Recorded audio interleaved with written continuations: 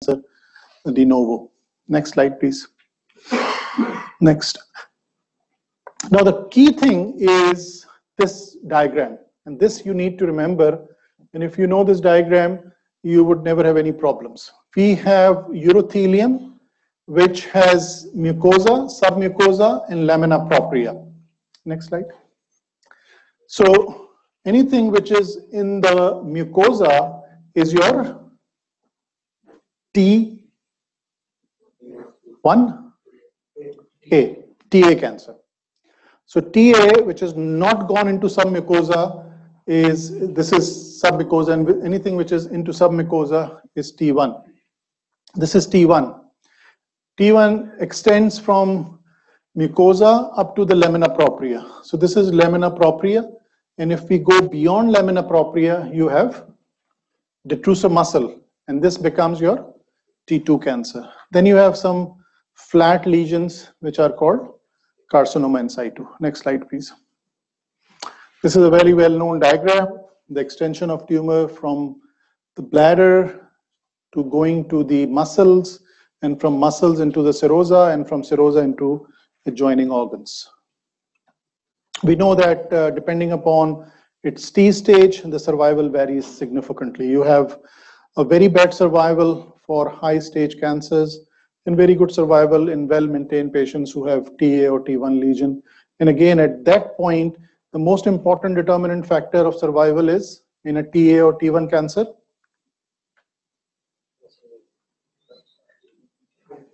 The grade, right?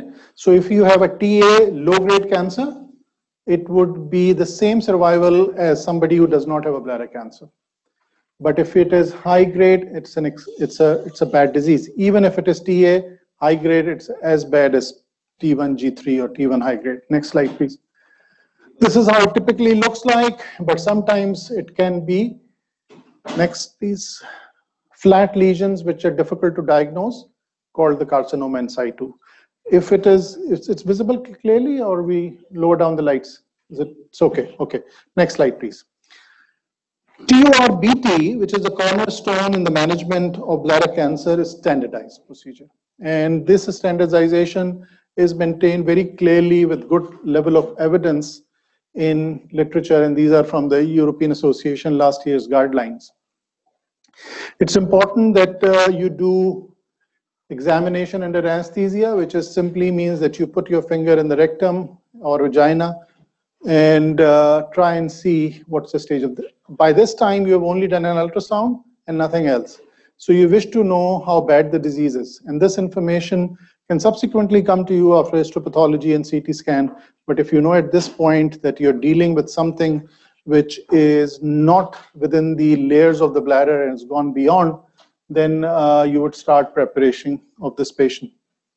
Maybe one of the preparation would be to take biopsy from the paracollicular area in order to see if this patient can underwent orthotopic bladder. Next slide, please. Majority of your patients are going to have repeated cystoscopies. So those who have non-muscle invasive cancer will undergo cystoscopies for the next 10 years. And you would not remember where you have resected the previous tumor. So a small bladder diagram, if your hospital keeps record, that's wonderful, and we are very fortunate that these records are available of last time cystoscopy. If your hospital does not maintain records, then you should do it on your own. So maybe a piece of paper to the patient describing where the tumor was, or maybe some on your own record and where you have taken the biopsies from. So bladder diary is absolutely essential. Majority of tumor, if they recur, they will recur very close to from where you have resected these tumors previously. Next slide, please. Now, difficult situation number one. We have been taught that oncology and cancer management is by isolating the tumor from the surrounding normal tissue so that there is no spillage of tumor cells in the surrounding area and we have a clear situation. But this is something that we don't do. We don't do it for our TURBTs.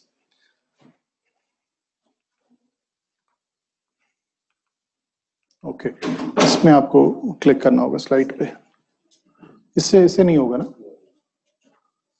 Okay, so this is typical TURBT that you do every day, and this is exactly what you should not be doing. Why, Hafiz? This is how you do TURBT, and this is not how you should be doing it. Why? Babar, right? If it's a small lesion, then one should be removed as one piece. Yeah. So this is all of you. This is the way you do it. Yeah. Okay. Now this is what you're doing. Who is this? Tiger Wood. So obviously it's a very good hit. You all guys are Tiger Wood. You are Tiger Wood when you are holding a resectoscope. But what we are doing wrong is this: we are spilling all that turf all around, and these are tumor cells, and they can get incorporated at any point in the bladder where there is a denuded mucosa. And there would be a lot of places where there would be denuded mucosa: prostatic fossa, urethra, areas of bladder where you've taken a random biopsy. And that's why about 10-15 years back, single installation of mitomycin C was introduced. So something that you instill into the bladder immediately after surgery, preferably within the first 6 hours. And there was a big meta-analysis by Sylvester, which showed that you would decrease the chances of early recurrence significantly. And you all know that if you have perforation or bleeding, you cannot stop irrigation, you can't put mitomycin. So these are some of the conditions that you would avoid. As you said, that if it's a small tumor, you can use your resectoscope and cut it en bloc, one piece, right? Or if it's a very small, tiny little one, you can just pluck it with your forceps, cold forceps, and bug be that area, or do cystofulgration. Now this is another way of doing a, sorry. And there have been increasing talk about,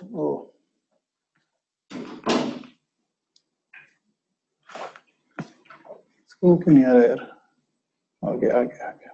thanks. So this is another recent way I've described about doing a TURBT. Now I'm using a Collins knife, and this Collins knife is first of all marking the boundaries of this relatively small tumor. We have started, and this is the laryngeal mask. So whenever you say that the patient is going to go home same day, they would not intubate that patient and give laryngeal mask. And you start seeing the anatomy of the bladder. You start seeing the muscles, which pathologists don't see. So you send them, and you have seen it yourself, but pathologists say that no muscle tissue available. So the first step is that you mark the periphery of the tumor, and once you have marked the periphery of the tumor, then you start dissecting it further. So I'm just going to expedite this a little bit. So once you have marked the periphery, the lady keeps coming back. This may be a dilemma, this may be a good thing. So now the principle of this surgery has actually come from the experience of which surgical procedure introduced in the last 12-15 years?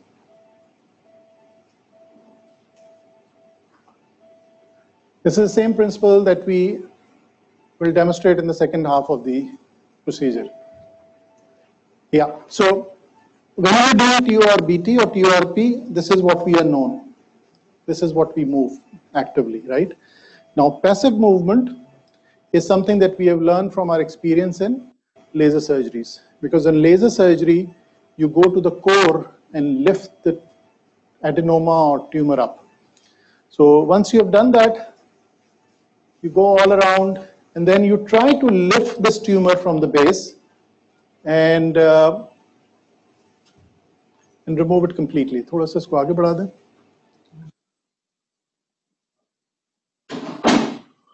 अरे यार तुम तो मुझसे भी ज्यादा होशियार निकले. और आगे यहाँ तक ले आइए. Okay.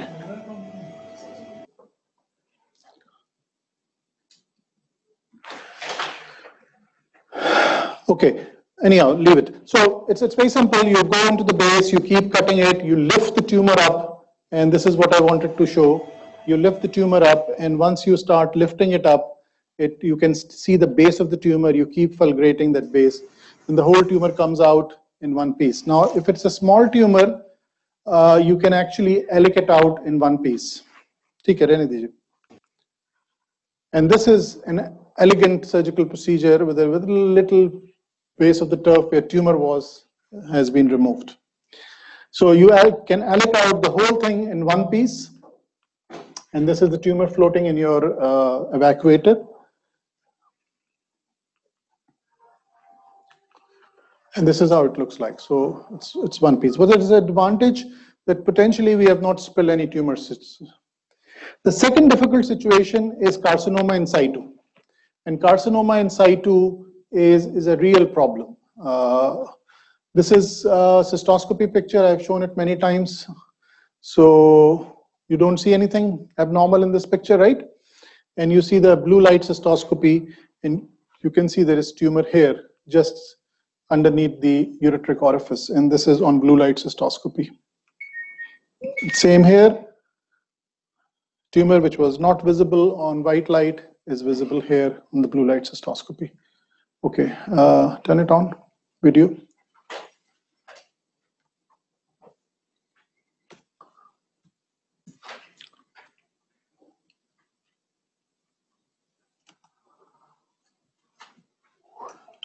वीडियो पे कर्सर आप करें वो, हाँ, थोड़ा इसको फास्ट फॉरवर्ड हो सकती है. This is now the tumor which has been resected in various areas, and when you do a blue light cystoscopy, you will start seeing new areas of tumor, and most of these areas are actually very close to the tumor that you have resected. So this patient had a big tumor in various areas, something like this, which was not visible clearly on a white light, but it is visible now, even a papillary growth, not just carcinoma in situ. That papillary growth is visible on your blue light cystoscopies. So this is a potential advantage of this modality, and carcinoma in situ, when it is itself is a pretty deadly condition, can be picked up early with this.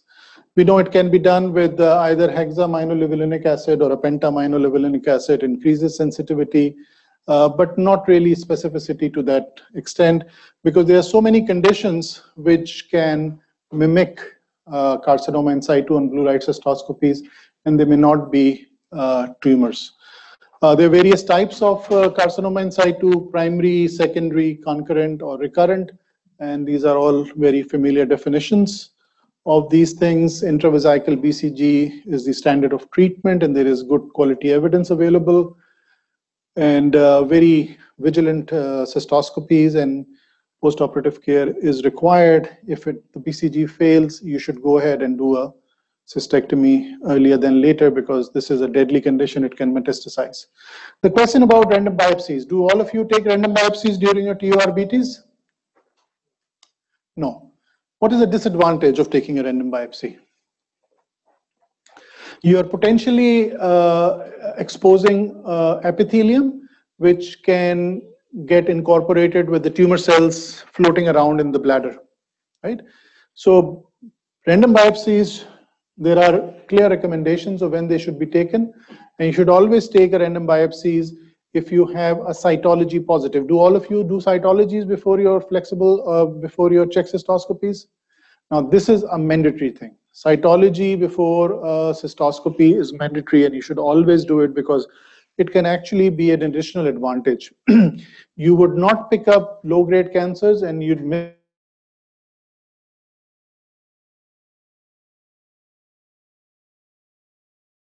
if you do a cytology and you find that the cytology is positive and you don't see anything, you probably have either an upper tract.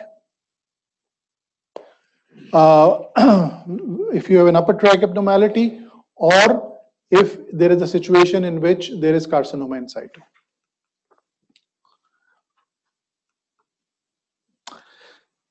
Situation number 4, which is doing second TUR. All of you know when second TUR should be done? Rehan? When muscle fibers aren't seen for So you have a pathology report saying that a high-grade tumor invading lamina propria, no muscle seen. What is the stage? TX. Good. So it's TX, meaning not staged. So then you will do a redo, which should be done ideally in 2 to 6 weeks time, and you take muscle and try and make sure that you're not dealing with the muscle invasive cancer.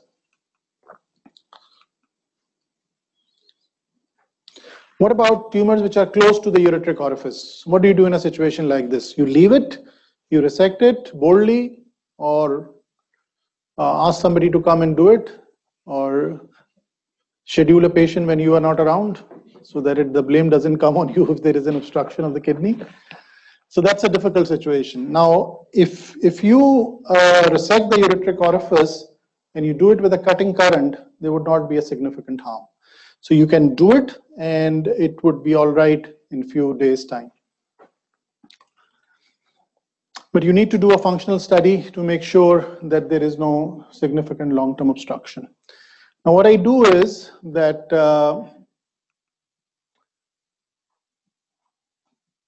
start the video. Now this patient had a tumor very close to the ureteric orifice and it is about to come. It is here. So that's a ureteral orifice. It's very close, and when you're cutting this tumor, you're actually cutting on the intramural part of the ureter. The rest of the procedure is same. You're marking all around, and then you're going into the base, and you start lifting, and you start cutting those fibers. This is just like dissecting a tumor as you would do for an open surgical or a robotic surgical procedures. And you use this as your retractor to push the tumor and cut it whenever it's necessary.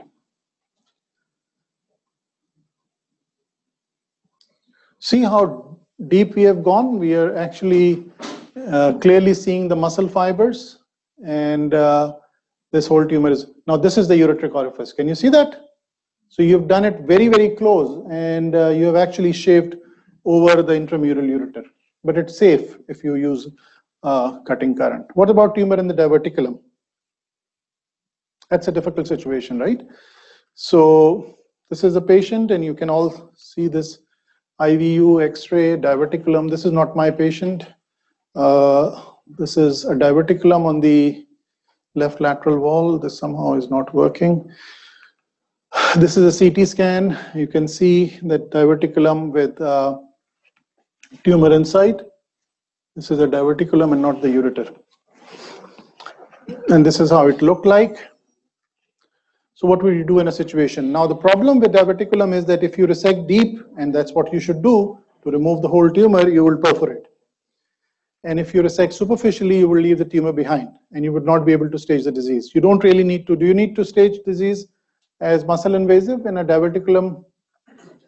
No, you don't, because there is no muscle. Right? It's only a mucosal outpouching, all the secondary or non-congenital acquired diverticulum. Video chalayega. Now the first thing that you need to do in a diverticulum, this is a diverticulum, small mouth, a small opening. You look around to make sure that there is no other disease. The first thing that I do is to open this diverticulum up.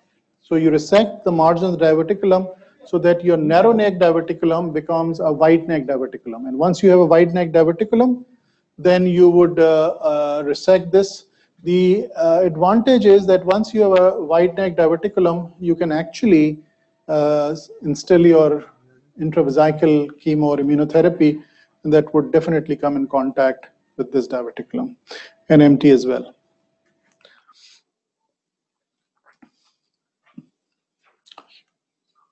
Okay. Situation number 6, which is how to stratify disease. Not all muscle invasive cancers are the same.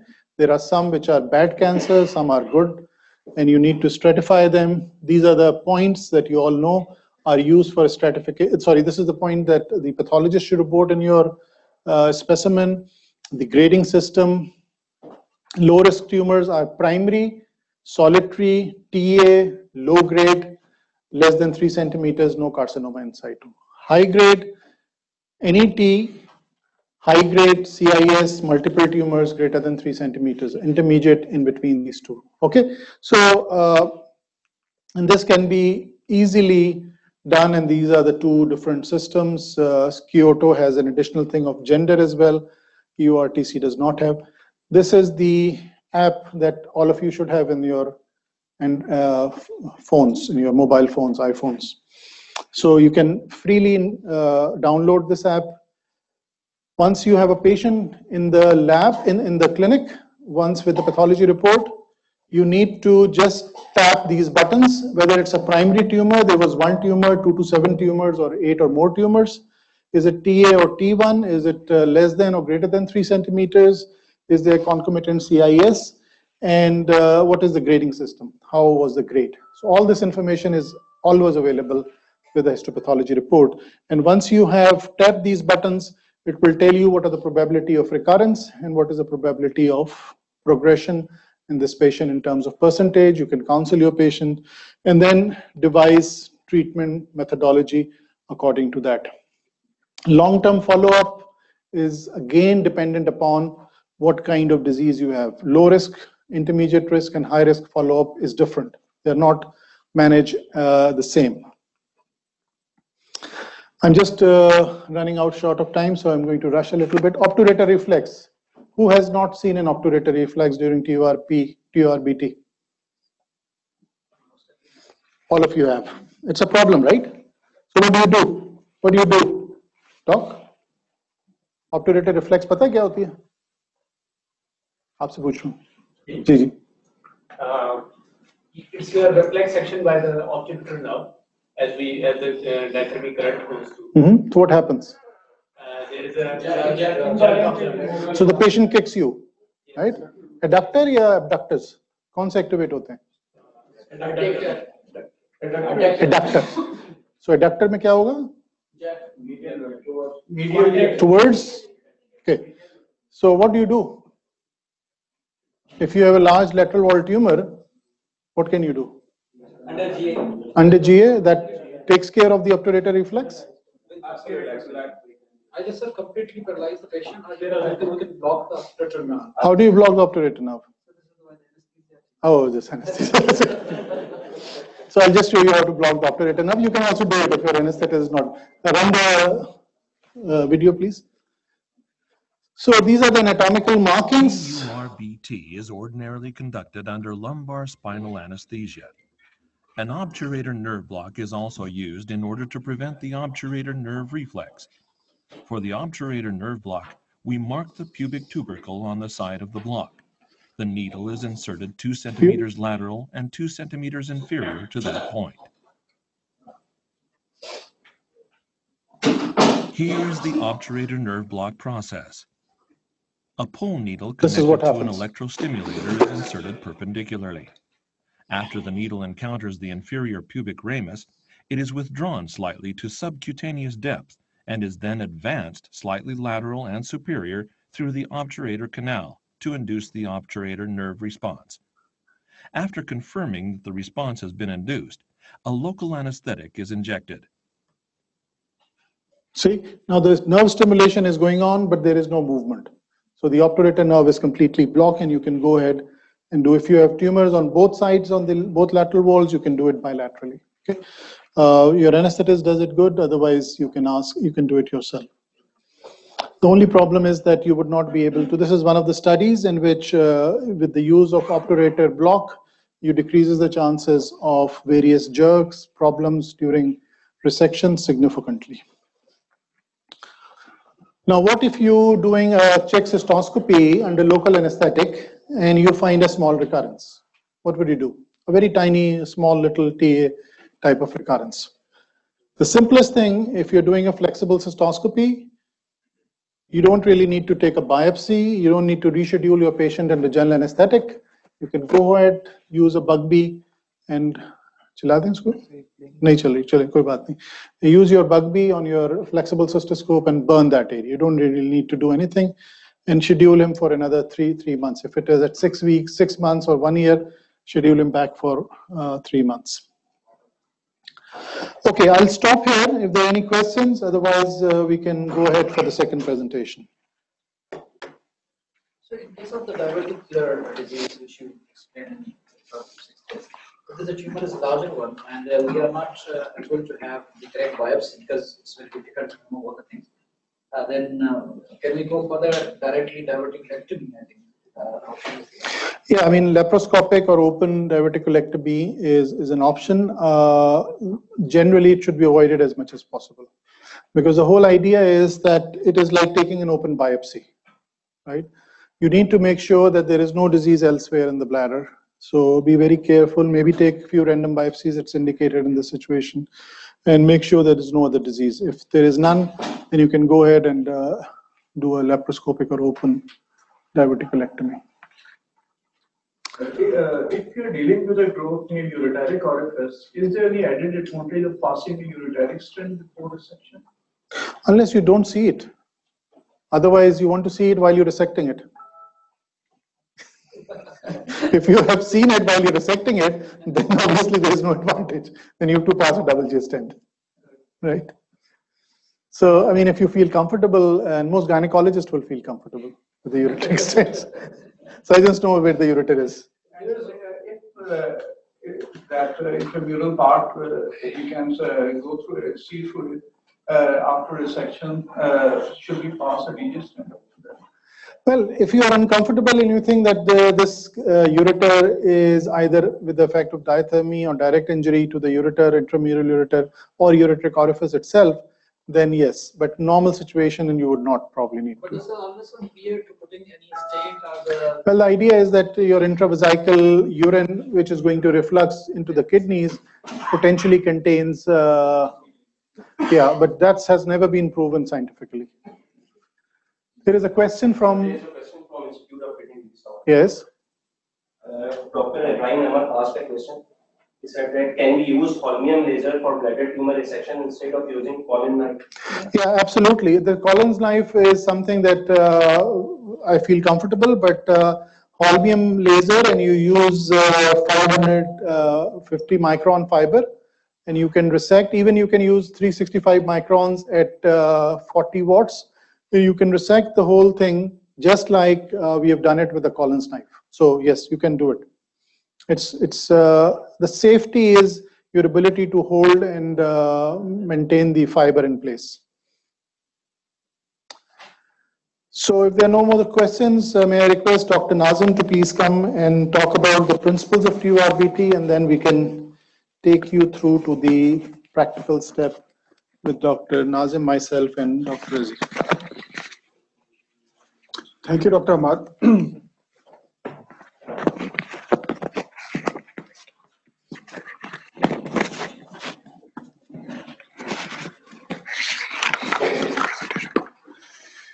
So I think most of the points which I am presenting in my slides have been covered by Dr. Ahmad.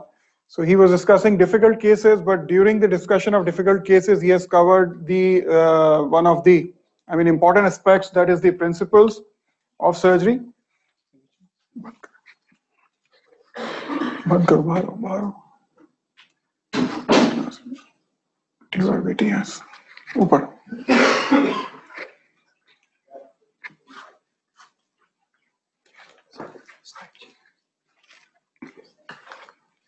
Right, so already mentioned by Dr. Ahmad that the bladder tumor is the second most common tumor of genitourinary tract. By the way, which one is the first? Prostate. Okay, so 90% of bladder tumor are urothelial carcinomas, and out of which more than 2/3 are, in fact 3/4 are non-muscle invasive bladder tumor, that is TA, TIS, and T1. Well explained by Dr. Ahmad previously. The transurethral resection of bladder tumor, which is TURBT, is the initial key step and the current standard, gold standard, for the initial diagnosis of all kind of bladder cancers, both muscle invasive, non-muscle invasive, and the other variants. And it is curative in the non-muscle invasive bladder tumors. Bladder cancer, for the bladder cancer, the proper diagnosis and efficient treatment is still challenging because this is a disease which has significant impact on patient's life. There are higher chances of recurrence and progression of the disease. So because of this high recurrence rate, the quality of TURBT, a good quality TURBT, not only allows the pathologist to accurately evaluate the histopathological status, but it also impacts the risk of recurrence and patient outcome. So as we all know that EORTC risk calculators have 6 things: the primary versus recurrent tumor, T stage, grade, number of lesions, size, and carcinoma in situ. And the lower 3 ones, the number of lesions, size, and carcinoma in situ, these are the 3 things which you can have evaluated on cystoscopy. So visual detection and resection is central to the optimal diagnosis and treatment. What are the problems with non-muscle invasive bladder cancer? The high risk, high grade, non-invasive tumors have significant risk of residual disease. And it has been shown that up to 50% of bladder tumor can have residual disease, and out of which 15% can be upstage subsequently. And 6 to 10% show a progression from a TA to T1 or a low grade to higher grade tumor in the later part with eventual lethal outcome. Carcinoma in situ also has got very high recurrence rate, up to 50% on first cystoscopy. So the goal of TURBT is the eradication of all visible tumor, to obtain adequate tissue specimens so that the tumor can be pathologically evaluated, its histology, its grading and staging can be identified and documented, and obviously what's the T stage and grade. So we all know that you do a TURBT for any suspicious lesion in the bladder, or you do a biopsy. The contraindications are so untreated UTI or uncorrected coagulopathy, and obviously these are the absolute contraindications. The relative contraindications are patient related, if patient has significant cardiopulmonary conditions or the other conditions which put him at higher risk for the anesthesia and perioperative during the perioperative period. These are the relative contraindications. So how would you preoperatively prepare a patient for TURBT? First of all, the preoperative anesthesia right. So patient you will send the patient for risk stratification. So preoperatively the patient is okay. What else? Right. So you will do a urine culture and you will treat UTI if it is culture proven. If the patient is taking Ascard, so you should stop at 5 to 7 days. If he's taking clopidogrel, 7 to 10 days, right? What else? So you will counsel the patient and you will do informed consent. And I mean, what about antibiotics? You don't need just one shot before surgery. So again, this is controversial, but the guidelines generally say that for a small tumor, only one single shot prophylactic antibiotic is sufficient. If the tumor is large or there is a lot of necrotic component, then you need 3 doses of antibiotic.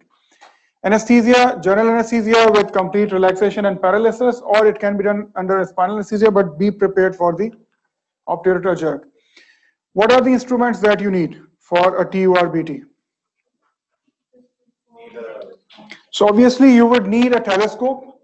If you have the option of buying only one telescope, which one would you buy? 30 degree or 0 degree? 30 degree.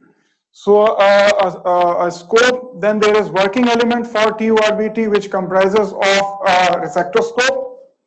This is the endovision sheath. In the resectoscope, you have an outer sheath, the inner sheath. Through the outer sheath, irrigation goes on, and through the inner sheath, there is suction. And then there are different kind of loops. So there are different kinds of resection devices. There are loops. There are the ball electrode. And then there are Collins knife, and then there are straight loops. Besides that, you would need evacuator to evacuate the tumor chips. You would definitely need a light source. You would need a camera. You would need a monitor and an irrigation fluid. What else? depending upon whether you have monopolar TUR, monopolar electrocautery or the bipolar electrocautery, you would need the line or the glycine. Glycine or and the energy source. So positioning. This is the appropriate positioning of a patient for TURBT. The thighs should be bent and at an angle of 90 degrees because it will allow the surgeon a maneuverability. The buttocks should be kept at the edge of the table. Otherwise, again, it will difficult your maneuverability difficult. This is how the operating room setup looks like.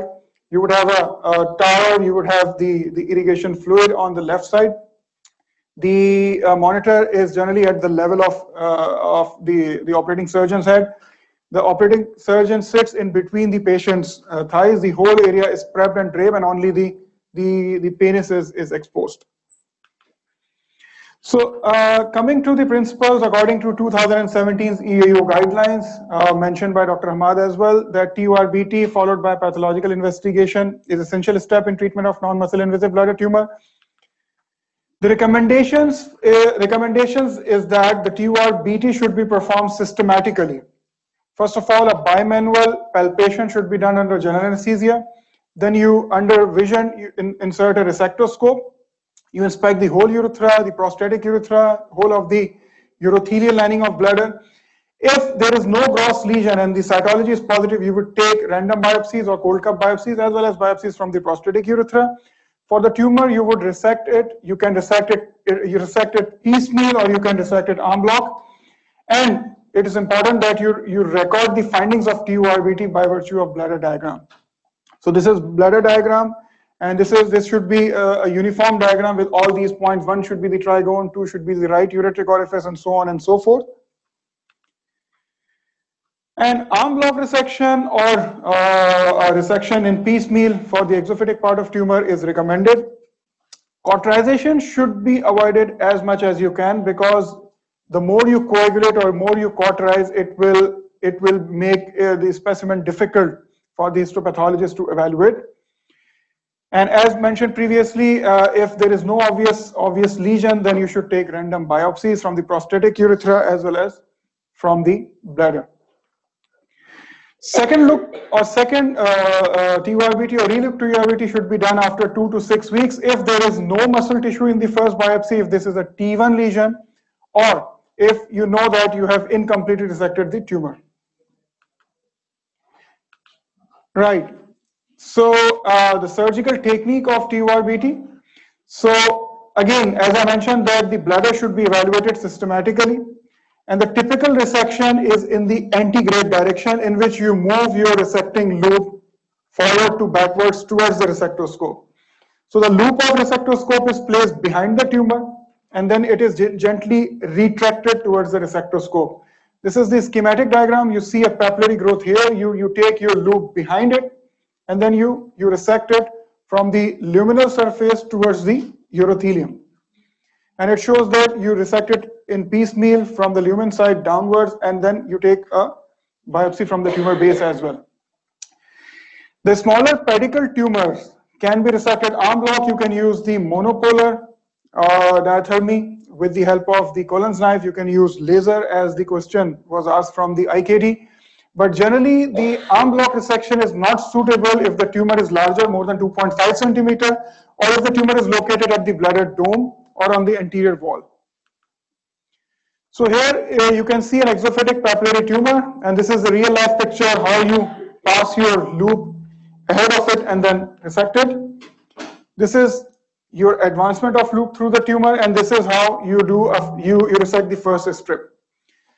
Retrograde TURBT, it is generally not recommended to do a retrograde TURBT or advance your loop ahead of you, because it carries the high risk of bladder wall perforation. But again, as mentioned in the previous presentation, if you are resecting the tumor en bloc for the small papillary lesion, you can adopt this strategy. The loop is placed above the level of urothelium in front of its pedicle. The pedicle is transected by gentle retrograde resection of the loop, and then it is carried out. So again, this is the schematic diagram. You keep the loop above the surface of urothelium at the level of pedicle. You sweep it away, but subsequent biopsy through the tumor base is taken in the antegrade fashion. The next step, once you have removed the visible tumor, is the resection of tumor base. So the additional samples are taken from the base of resection, including the retrosal muscle. So should the tumor which is taken from the tumor base be sent with the rest of the tumor? It should be labeled and sent separately. So this is how you resect the tumor base. And then the final step is resection from the tumor margin. So it is the TURBT is completed by additional resection of normal looking urothelium from the lateral margins of the resection. That's how you resect the tumor margins.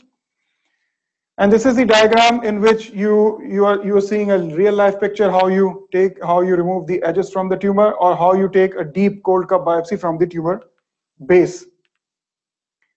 Now for the broad-based tumors, which are non-papillary, TURBT starts at the tip, that is tip of the iceberg, and then you gradually extend it downward. So this is a broad-based solid tumor. That's how you resect it.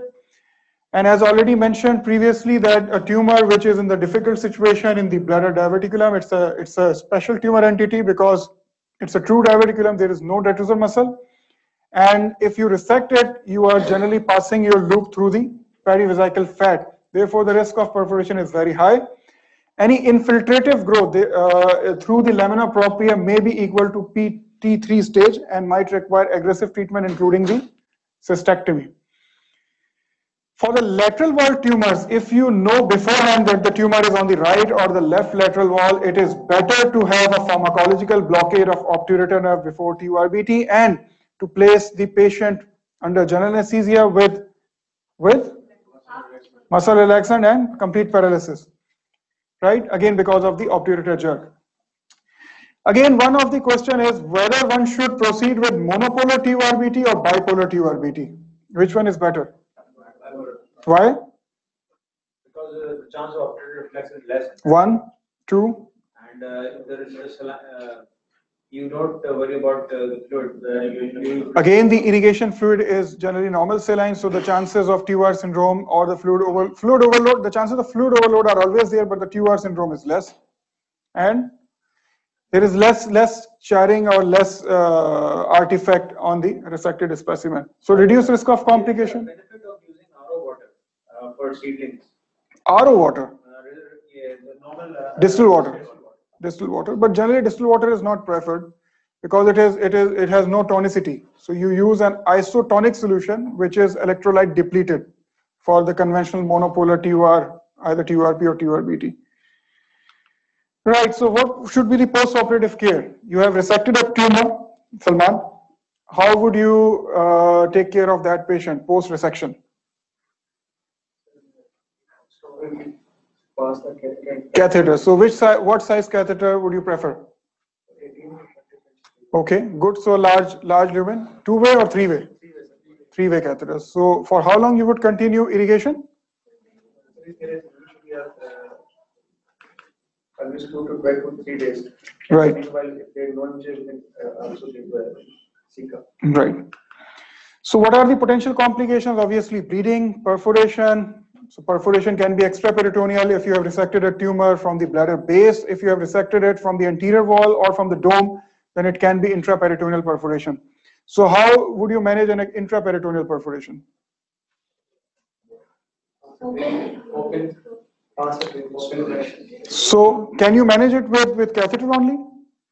No. So an intraperitoneal perforation requires laparotomy, bladder repair, placement of a peritoneal drain, and double drainage of bladder with the suprapubic and perurethral catheter. And again, bladder perforation can be provoked with the obturator jerk, and in order to prevent it, you should reduce the power, cutting power up to 70 watts. And again, damage to the ureteric orifice. So ureteric orifices can be resected if there is tumor involvement at the ureteric orifices. The damage can be minimized if you use pure cut. And if you suspect any injury to the ureteric orifice and subsequent stenosis or vesico-ureteric reflux, then a double J stent can be placed in case of any doubt. So this is last slide. Following the resection, it is a principle and it is an established practice to give single instillation of chemotherapeutic agent. And the meta-analysis by Sylvester has shown that it decreases the recurrence rate by 39%. Single installation of chemotherapeutic agent should be given preferably within first 6 hours. And what are the contraindications for single installation of chemotherapeutic agent? If there is ongoing hematuria, or if you suspect there is perforation because of systemic absorption. The most common agent used worldwide for SICA is mitomycin C. However, you can use thiotepa, you can use apirubicin, doxorubicin, etc. Thank you very much. So, any queries regarding the principles, basic principles? It was I think a very basic presentation, mainly for the audience who are younger and who are starting doing the TURBTs. So, any queries? Any questions? So there is a query from North region.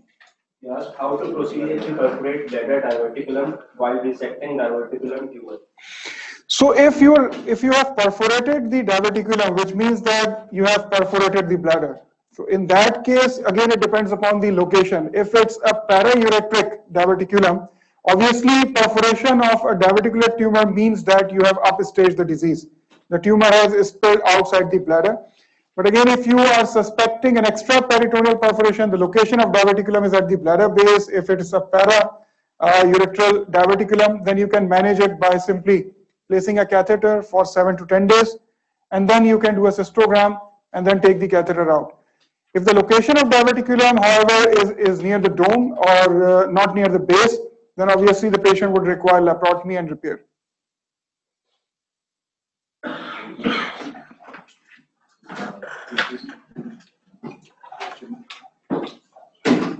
So if there are no more questions, I would request Dr. Raziuddin to move on for the next session. We have opportunity to practice the procedure. Maybe we can have some mid-level residents. How many of you are second or third year?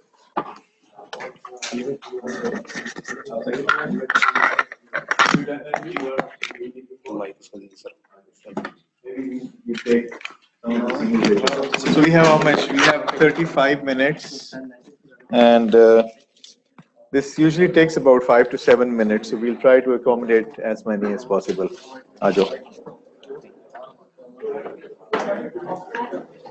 पहले एक demonstrate करें. ये अभी हम एक simple वाला लगाते हैं. TURP नहीं, TURBT, bladder tumor. Bladder tumor वाला कितना? हाँ ये TURBT. इसमें से शुरू करेंगे.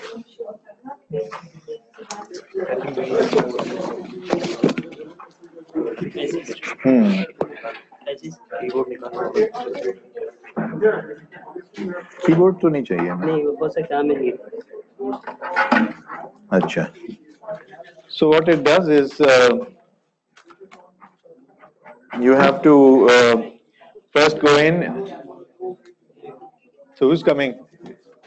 Who's the first person? आप आ रही हैं? Are you the first person? क्या नाम है आपका? Marvi. So what it will score you. You have to go in, see, inspect like you normally do. You look at the orifices. You look at all the bladder.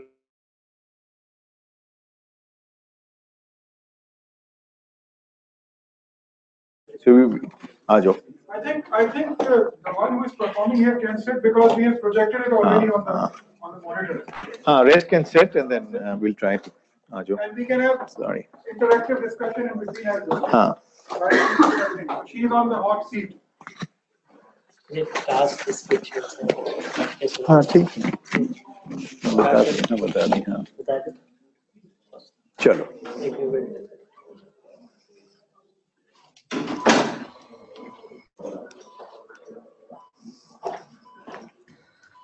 Why is the color of the paddle different for cutting and coagulation, and why is the sound different?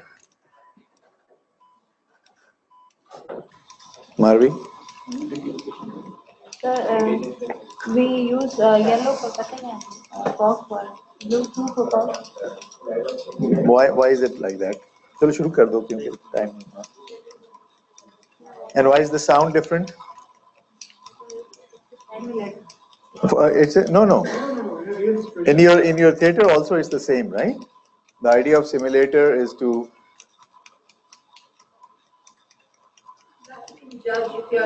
so you keep this closed whenever you're inspecting. At the moment you're inspecting, right? So look at the ureteric orifices. Find the ureteric orifices, both of them, and look at the tumor all around. Come back to the bladder neck. Do a systematic. कैसे आप how do you find what is the method? We just go inside and see posterior wall first. हाँ.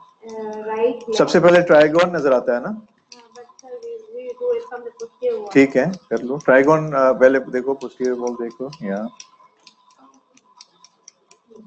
So the question is how to find the ureteric orifices. This is the ureteric. ठीक है.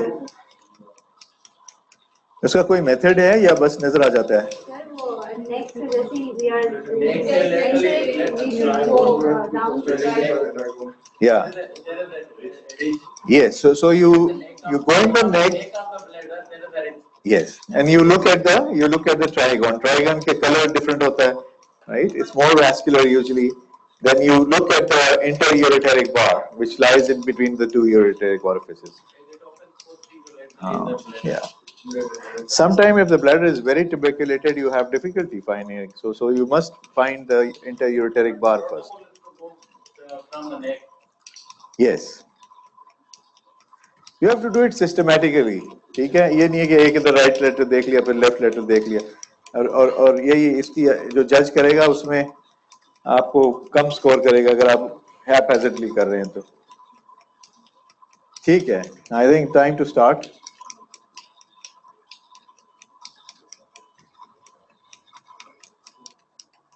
So everyone knows how the 30-degree scope looks like. How does it look like? It looks down. ठीक है. So when you're looking at the right lateral wall, you turn it like that. When you're looking at the left lateral wall, you look at that. Then ऊपर देखने के लिए आप बिल्कुल उसको उल्टा करते हैं और फिर you push the bladder, right? So this is a larger tumor. It's more than 2.5 centimeter. So the methods that were told previously, you will use that. You will cut that apex and then you go down with each cut.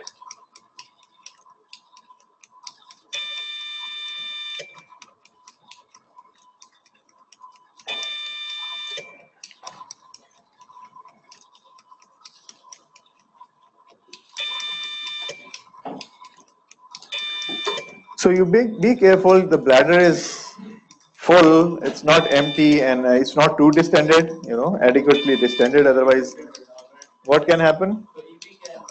If it's not distended, you may cut the wall behind it, right? You may cause a perforation.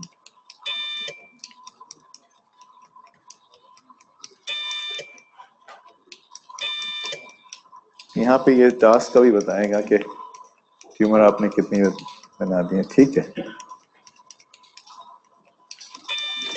सही बता रहा है.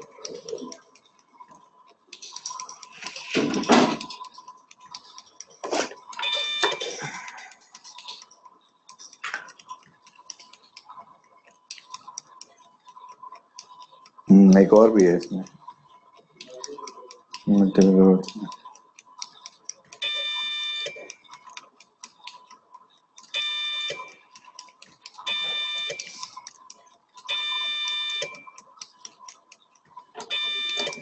Have you done this on a patient before?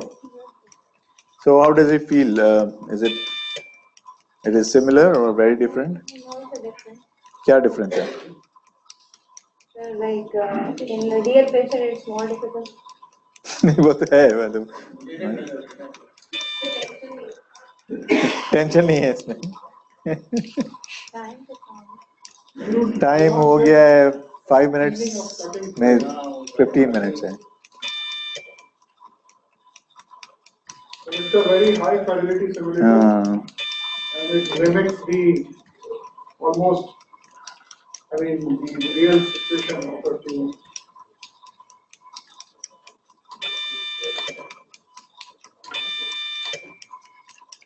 How do you believe in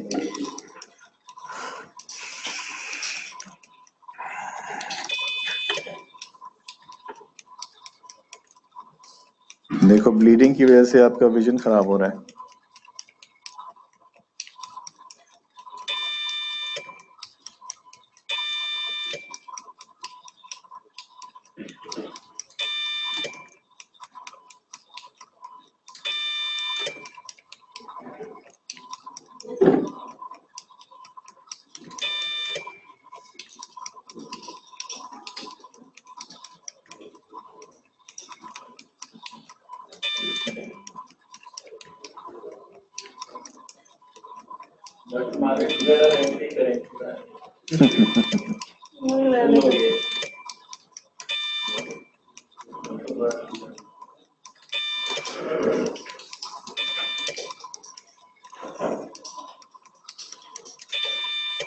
So I think you're almost done.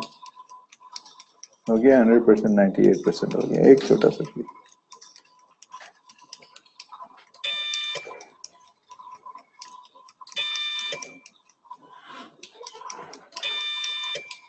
Good. हो गया 100% हो गया. So once done, you should take a biopsy, deep biopsy, and make sure there is some muscle and send it in a separate container.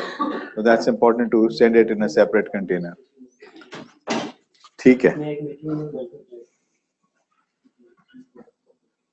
Right. So she resected full tumor, both of them.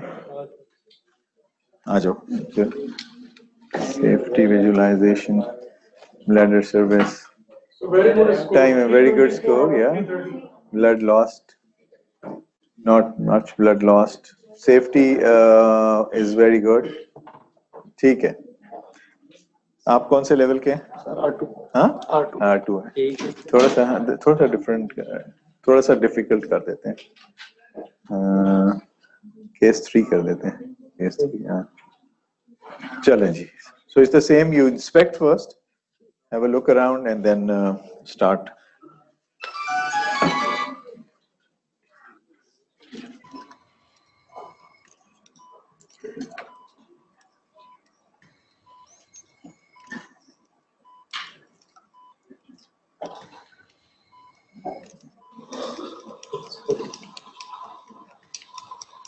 Say. So slightly larger tumors. There. How many tumors are there?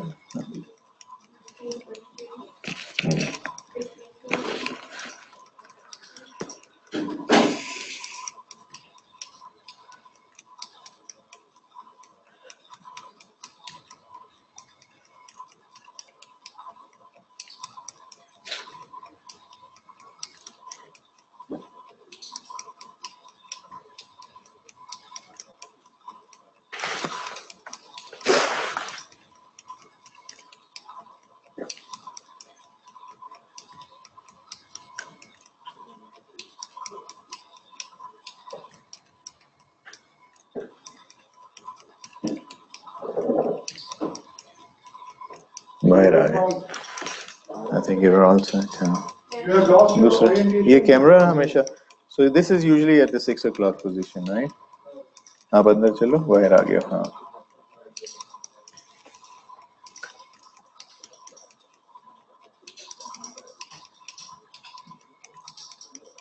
ठीक है. You've had a good look.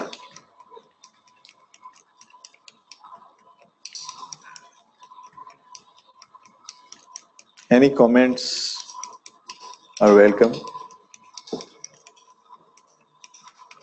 You have 3 tumors. Which one would you like to resect first? Hello. One near the dome, one near the base. जी कौन बोल रहा है? जी मैं जरा थोड़ा busy हूँ.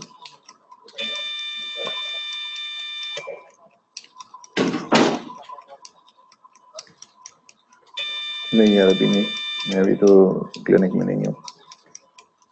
Right.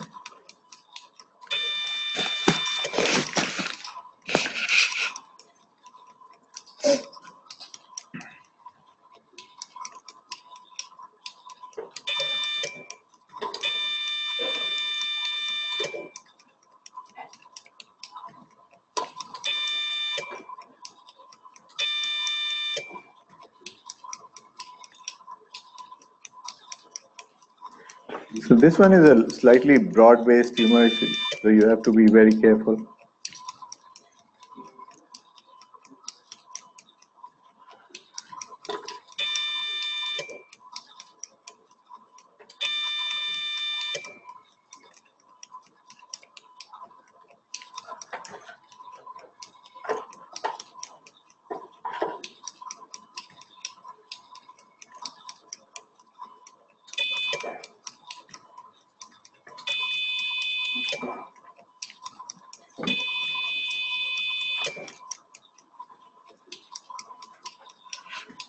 So as a rule, if there is little bit of bleeding and it's not bothering you too much and it's not obscuring your view and you have to cut more, then you cut.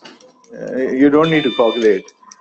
But if you can't proceed any further without coagulating, then you coagulate first, right?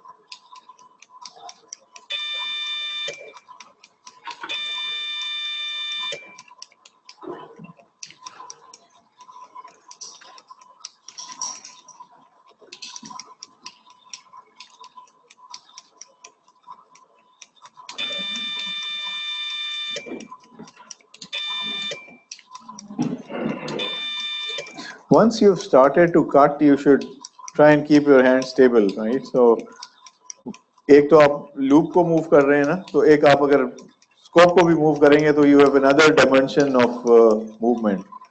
Try not to move that. That becomes very dangerous.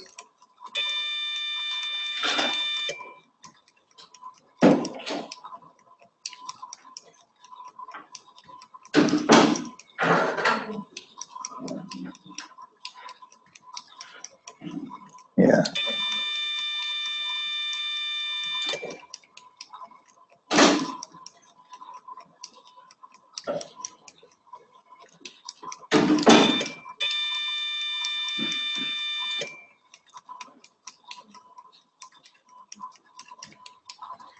Do all of you use a camera while doing this? सबके centres में होता है 100%. कोई कैमरे के बगैर करता है? मैं बोली. So tumor which is located at the dome, what other maneuver would you like to do? Anterior wall or dome के junction पर प्रेस करते हैं ऊपर से प्रेस करते हैं. So bladder should be half filled, not half filled.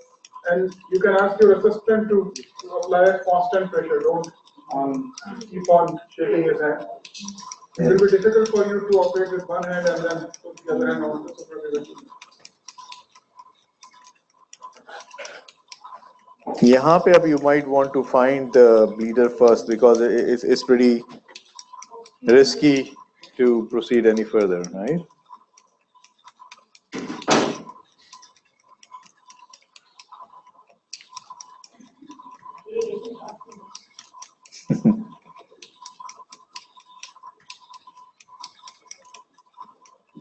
It's here, yeah, near there somewhere. इसके पीछे छुपा हुआ है.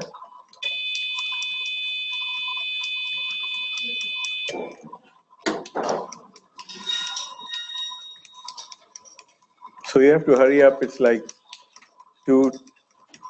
one tumor you've done, the other tumor is 30%.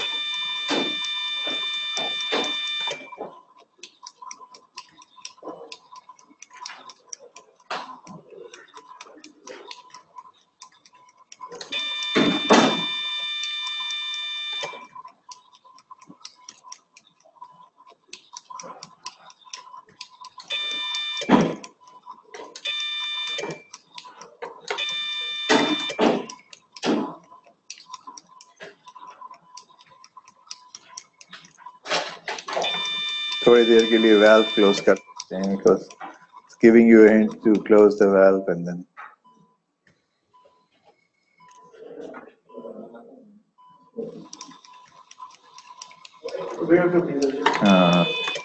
full खोल दो.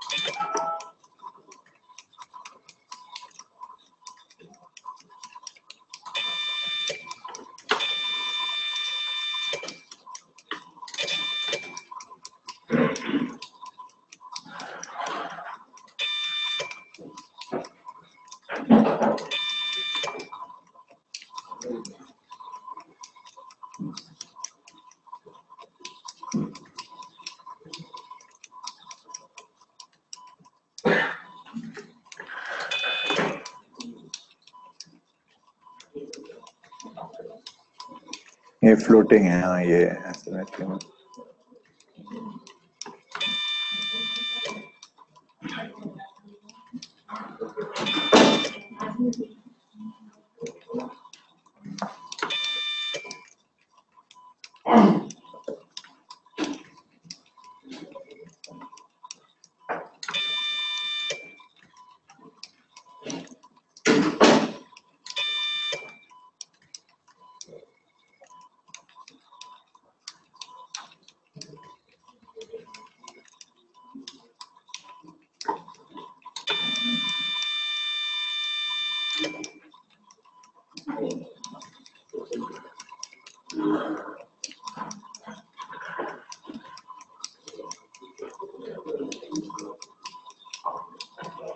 केस 2 बेहतर है. नेक्स्ट केस 2 ही करेंगे क्योंकि जल्दी हो जाता है, लंबा हो जाता है.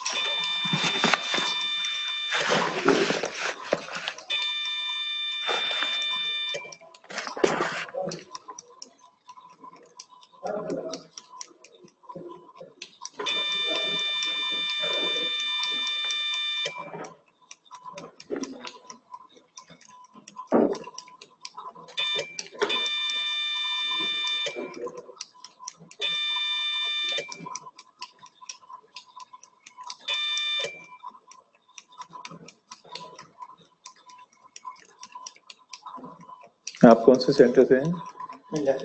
Latin.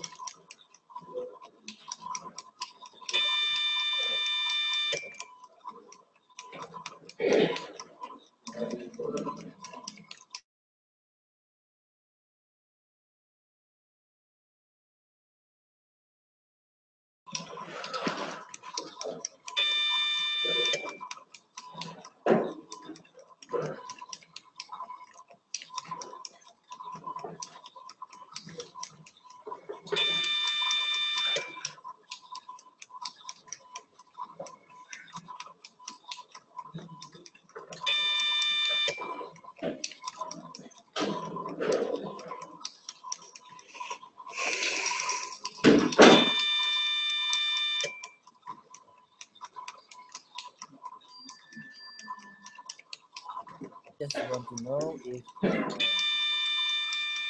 we can use laser instead of resection by unipolar or bipolar. Have you ever have experience with it?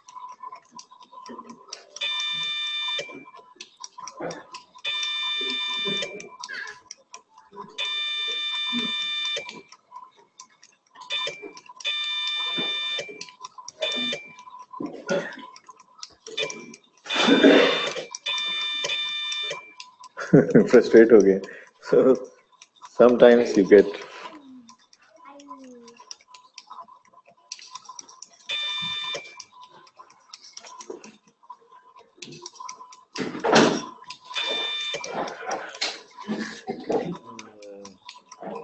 I do not know. I have made some of.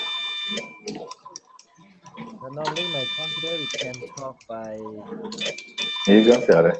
I think we have mics here, up here.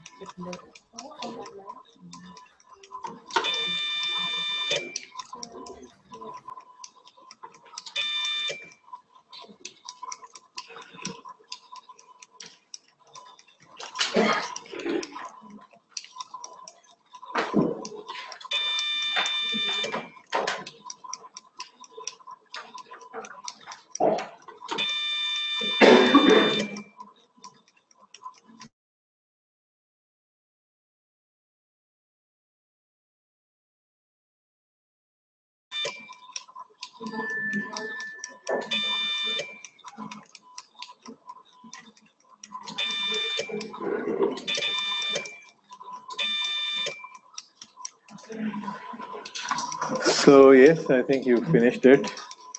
Let's look at the quick. I mean, let's see. So you got all the thing. What about the safety? Let's see.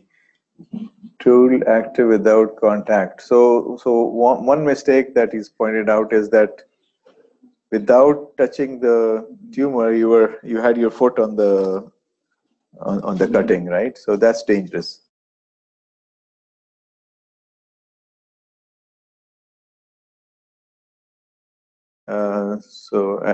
So that even if by mistake you put your foot, you will not injure anything, right? कभी-कभी ऐसा होता है वो आपको temptation होती है उसके ऊपर एक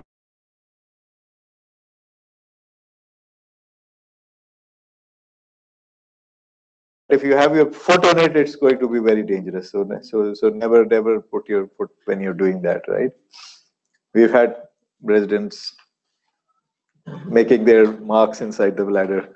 So चलो next कौन आना चाहता है?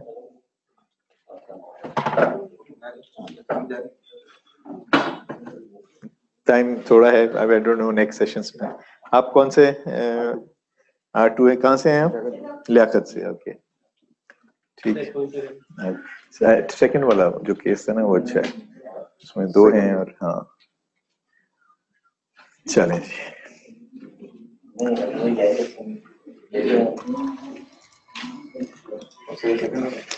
हाँ सेकंड इसमें 2 ट्यूमर्स हैं तो थोड़ा जल्दी हो जाता है. वो ज्यादा बड़े हैं. We can try and squeeze one more person ना. ठीक है. अब इसको अलाइन करके first you have to inspect, है ना? So जैसे करते हैं इसको अंदर रखो. जब आप सिस्टोस्कोपी करने की कोशिश करें उसको अंदर रखो.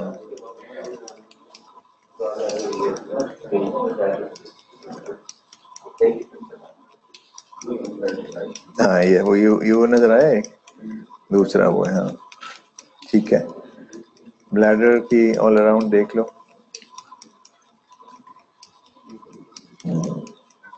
Yes.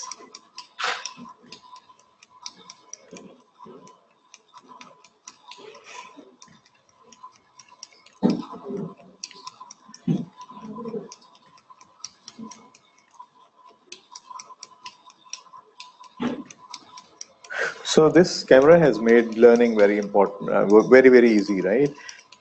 For us also who are teaching, जरा सा गड़बड़ होती है हम हाथ पकड़ सकते हैं, ठीक है, वरना एंग्जाइटी सिखाने वाले की एंग्जाइटी भी बहुत ज़्यादा होती है. तो like we have been trained on either वो दिखा दिया, एक दफ़ा दिखा दिया, फिर अच्छा ये काटने लगे हम, या we had those teaching ads which were horrible, इतने हैवी होते थे, एक इधर लगा देते थे और हम ऐसे माइक्रोस्कोप की तरफ पकड़ के देख रहे होते थे, जैसे ब्लीडिंग होती थी वो उतार देते थे हमारे जो टीचर्स होते थे. तो इसमें एक तो मैग्नीफाइड है, आप गलती करें तो पकड़ सकते हैं आपको, इससे टीचिंग बड़ी आसान हो गई है.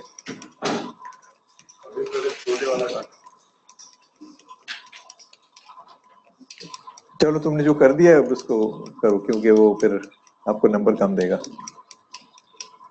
इसमें 3 ट्यूमर है. अच्छा ठीक है.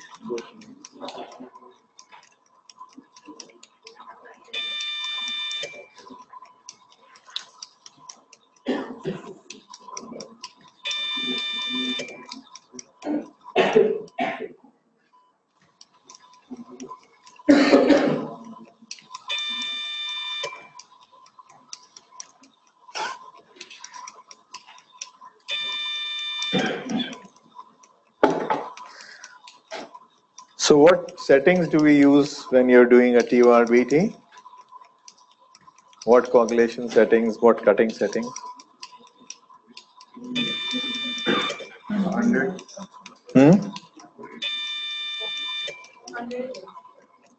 Yeah, normally we start with 120 and 60 and then we reduce. वो जो ऑपरेटर किक की बात हुई थी उसमें अगर ये हो रहा हो तो you can actually reduce the setting also, right? या अगर ब्लेंड को आप एडजस्ट कर सकते हैं और आप सेटिंग्स भी कम कर सकते हैं.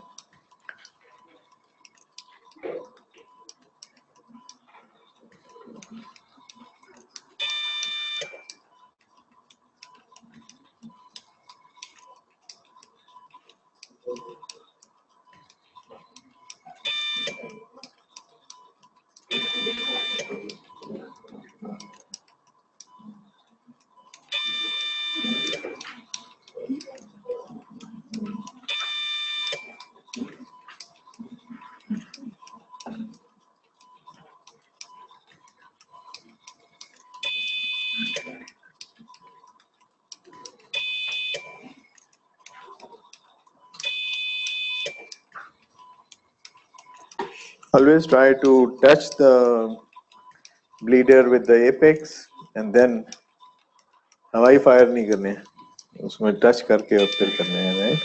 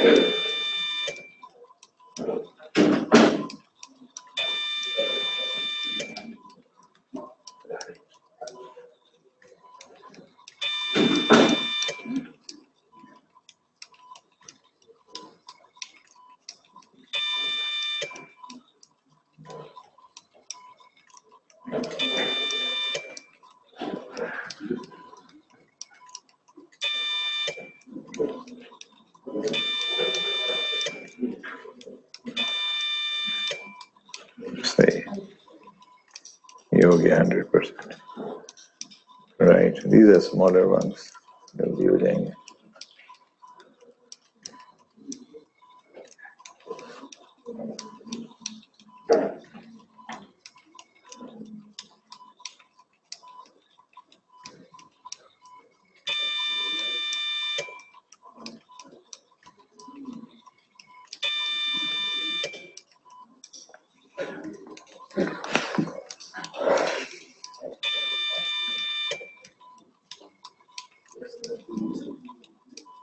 Maybe you try to come from the other side, ऐसे घुमा लो इसको इस साइड से, इस सही, हाँ सही, यहाँ से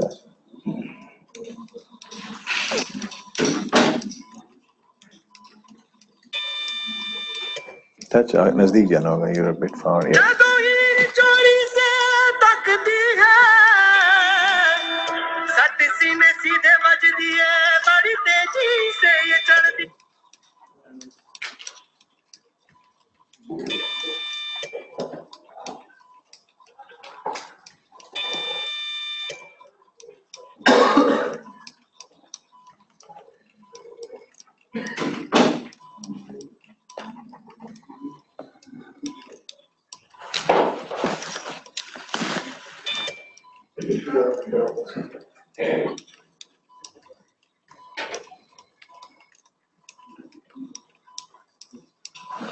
तब अभी 28% हुआ है।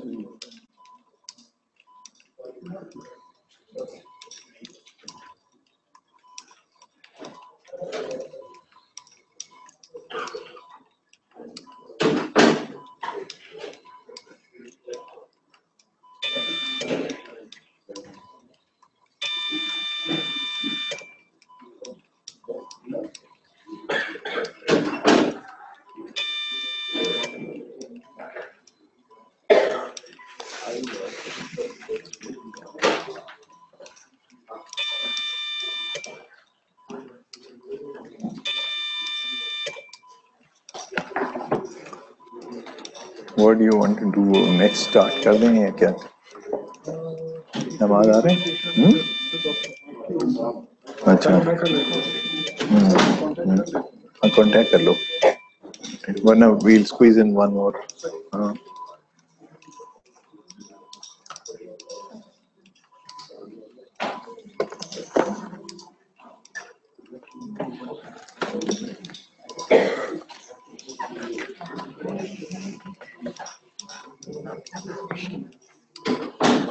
ये वाला तो हो गया, और एक जो है ना तुम्हारा रह गया 28%, वो वाला आधा रह गया। हाँ उसके नजदीक जाके, वो डिफिकल्ट हो रहा है ना, डिफिकल्ट हो, थोड़ा आगे चले जाओ, खोलो उसको। हाँ ये तो हो गया, ये हो गया सर, राइट साइड पे ये वाला है, ये वाला है। हाँ इसके नजदीक जाके करो इसको, you have to go in front. हाँ ये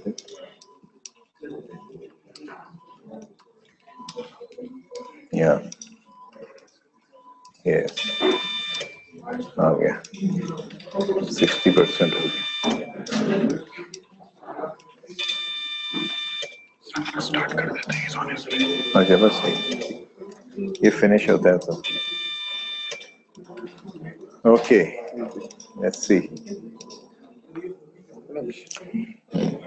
ठीक है, सो again, for 1 second you were without active, you were active without contact. Otherwise, visibility was good, no blood loss, very good. Procedure time was good. Goal was less than 600 seconds. Cumulative path length. So it was good, very good.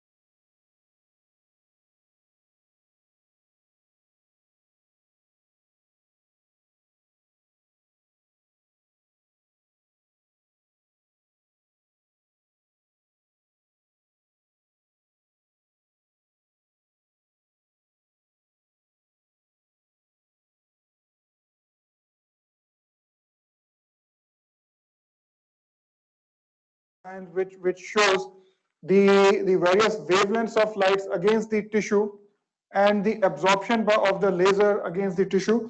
So the holmium laser is highly absorbed by water, and that's how it induces a clear cut through the tissues. And majority of it is absorbed superficially with minimal collateral damage. Now, holmium laser enucleation of prostate, or HOLEP, is the minimally invasive procedure for BPH, and we will discuss that it is independent of prostate size. There is no limitation of prostate size for HOLEP in contrast to TURP. The HOLEP uses an end-firing laser which cut grooves into the prostate down to the level of capsule. And we will discuss in the subsequent session what are the principles. The adenoma is separated from the capsule, similar to what we used to do in the open prostatectomy. The lobes are dissected off from the capsule, the prostate. These lobes are then pushed into the bladder and then are fragmented with the help of morcellator or with the help of a loop, just like you do a transurethral resection.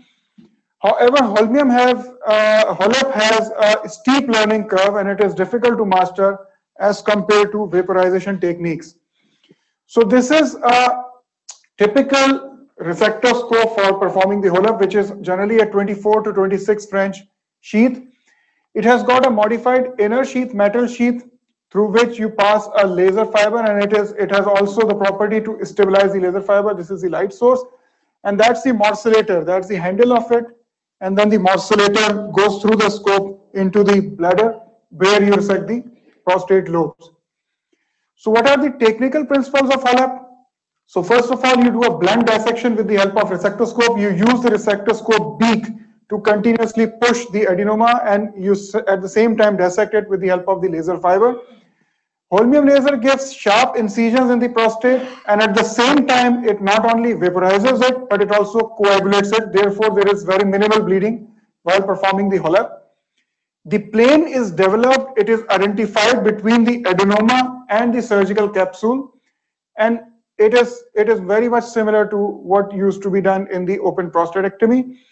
And what's the principle is that once you release the laser pulse, it generates a steam bubble, and the steam bubble disrupts or it bursts very quickly in microseconds, which is generated in front of the laser fiber, and the energy which is liberated from the bubble, steam bubble, actually dissects the tissue off. The minimum power or intensity of holmium laser that is needed for the HOLEP is at least 80 watts. And the setting of 2 to 2.5 joules and 20 to 550 hertz is used. And the fiber diameter is 550 micron, and it is an end-firing holmium fiber. The tissue effect is rapid and hemostasis is excellent.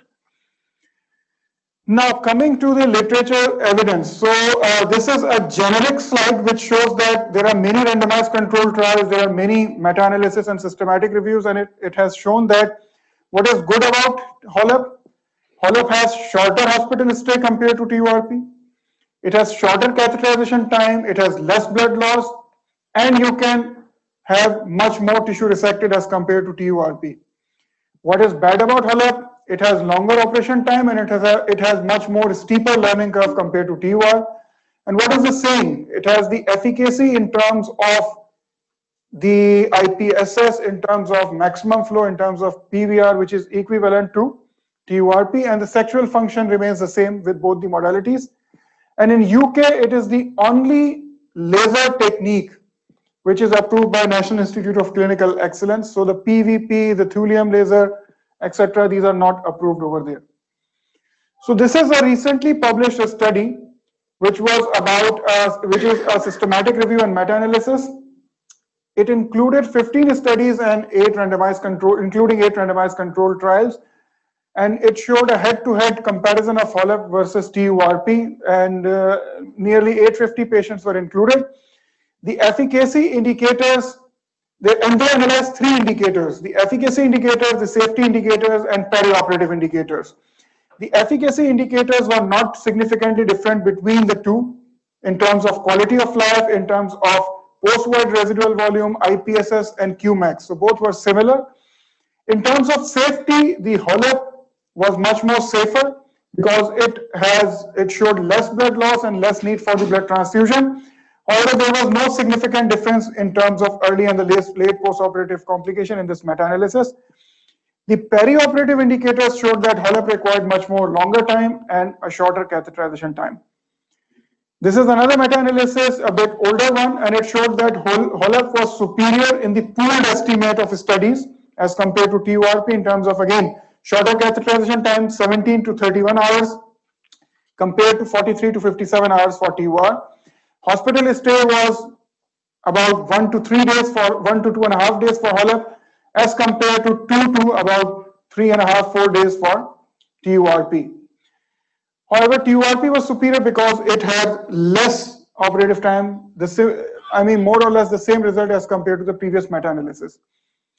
There are other trials and meta-analysis which have compared holmium laser enucleation versus open prostatectomy, and HOLEP was found to have a longer operative time compared to open prostatectomy, shorter catheterization time, shorter hospital stay, less perioperative blood transfusion, and there were no significant difference in terms of need for reoperation. History, the risk of the stricture and bladder neck contraction and incontinence. And the quality indicators in terms of efficacy, that is IPSS and Qmax, were similar in both the short-term as well as long-term follow-up. This is a famous randomized control trial which is I think cited 100 of times by Kuntz, and it was published in EAU, European Journal of European Urology, and it was a head-to-head trial, 1-to-1 randomization with HOLEP versus open prostatectomy, and they included larger prostates, those which were more than 100 grams. And the preoperative and postoperative assessments were done according to IPSS or AUA, the Qmax, post-wide residual volume, and these indices were measured at 1 month, 3 months, 6 months, and thereafter annually. This is the table which shows the baseline characteristics between the two groups, the HOLEP group as well as open prostatectomy. Both the groups were similar with regard to age, prostate volume, detrusor pressure, P-DAT, Qmax, detrusor pressure at maximum flow, the Qmax, post-wide residual volume, and IPSS. And this is the table which shows the efficacy measures in terms of AUA score, the Qmax, and residual volume. And you can appreciate that preoperatively the IPSS was very high, 22 and 21 in both groups, and it dropped to 2.3, between 2 to 3 at the short term as well as on the long term. Similarly, the Qmax was very low. For the big prostate, it was 3.8 and 3.6, and it increased up to 27, 28, up to 30, and the effect was maintained in the long term up to 5 years. The residual volume were very high, up to 280, up to 300 in the pre-op period, and it dropped to negligible range both in the short terms and in the long terms. So HOLEP was as effective as open prostatectomy regarding improvement in micturition, and it seems to be a true endourological alternative to open prostatectomy. I've taken this table from the EAU guidelines, which has summarized the different RCTs and the results of HOLEP with regard to improvement in urodynamic parameters, symptom score, and PSA reduction. And you would see that these are the head-to-head trials between HOLEP and TURP, the mean prostate size, which were comparable in all of them. And you can see that there was near about 80 to 90% improvement in the change in the symptoms, and around 500 to 700% improvement in Qmax, and around 100% improvement in the post-wide residual volume. Similarly, these are the other trials comparing the TURP and HOLEP, and this one, which we just discussed, between HOLEP and open prostatectomy, and more or less the same results. Now, what does literature say about the complication with HOLEP? So this is a study which was again published in 2005. It's a bit older one, but it's a larger series of more than 1,800 patients. And it showed that HOLEP has a blood transfusion rate of only 1% with perioperative mortality of only 0.05%. The capsular perforation rate ranged between 0.3 to 10%, and it has comparable outcome as compared to TURP and open prostatectomy. No statistically significant difference was found between HOLEP and TURP with regard to urethral strictures. It was not significant, but it was higher in the TURP, 4.4% versus 2.6% in HOLEP group. With regard to stress incontinence, both have similar complication rate of 1.5%. The blood transfusion was virtually nil in HOLEP as compared to TUR, and the need for re-intervention was almost half in the HOLEP group as compared to TURP group. Now, what does literature say about HOLEP and prostate size? So, HOLEP outcome has been shown to be independent of prostate size and shape based upon the data from high quality RCTs. Therefore, American Urological Association guidelines have said that it is a surgical option for men with larger prostate, that is more than 100 grams, and EAU guideline recommended for any prostate which is more than 80 grams. So this is a study which was published in 2017, and it included 3 groups. It included both the small, large, and the giant prostates. It included around 459 patients divided into 3 groups. Group 1 was for the prostate less than 100 grams. Group 2 for prostate between 100 to 200 grams, and Group 3 for more than 200 grams. And these patients underwent HOLEP, and they were followed up for 18 months. This is the intraoperative finding. As expected, the Group 3 with the prostates of more than 200 grams, they have higher operative time in the terms of enucleation, morcellation, and higher weight of enucleated tissue, which was all statistically significant. Surprisingly, in the larger prostates, the enucleation efficacy and morcellation efficacy in terms of gram resected per minute was higher for the larger prostate as compared to the smaller prostate. For the post-operative indices, the catheterization time for the small and the giant prostate was similar, around 24 hours. The hospitalization was also more or less the same in terms of days. The post-operative bleeding was similar, but the urinary incontinence was much more prevalent, 16% compared to 7% between the small and giant prostates. And the functional outcomes were more or less similar in all 3 groups in terms of IPSS, quality of life, Qmax, and post-void residual volume. Now, what does literature say about the prostate morphology? Whether HOLEP is good for a bilobar prostatic enlargement or a trilobar prostatic enlargement. So, Weizenbaugh et al., this is another recent study which was published in Urology, and they compared outcome of HOLEP in trilobar versus bilobar prostate. They included more than 300 patients, out of which 142 had bilobar prostate and 162 had trilobar prostate. The operative time was a bit shorter, 100 minutes for bilobar one as compared to 112 minutes for trilobar. And the post-operative outcomes were similar in the 2 groups in terms of IPSS and the change in IPSS, Qmax and the change in Qmax, the quality of life or Bodder score, post-void residue, and the complication rates. Now, HOLEP as retreatment. Can we use HOLEP as a retreatment for a prostate which has regrown after the initial surgery? So we all know that recurrent BPH or the prostate can regrow because of after a time span of like 8 to 10 years, or if the initial surgery is inadequate, then it can regrow, and the retreatment is required in about 3 to 8.6% of men after 5 years.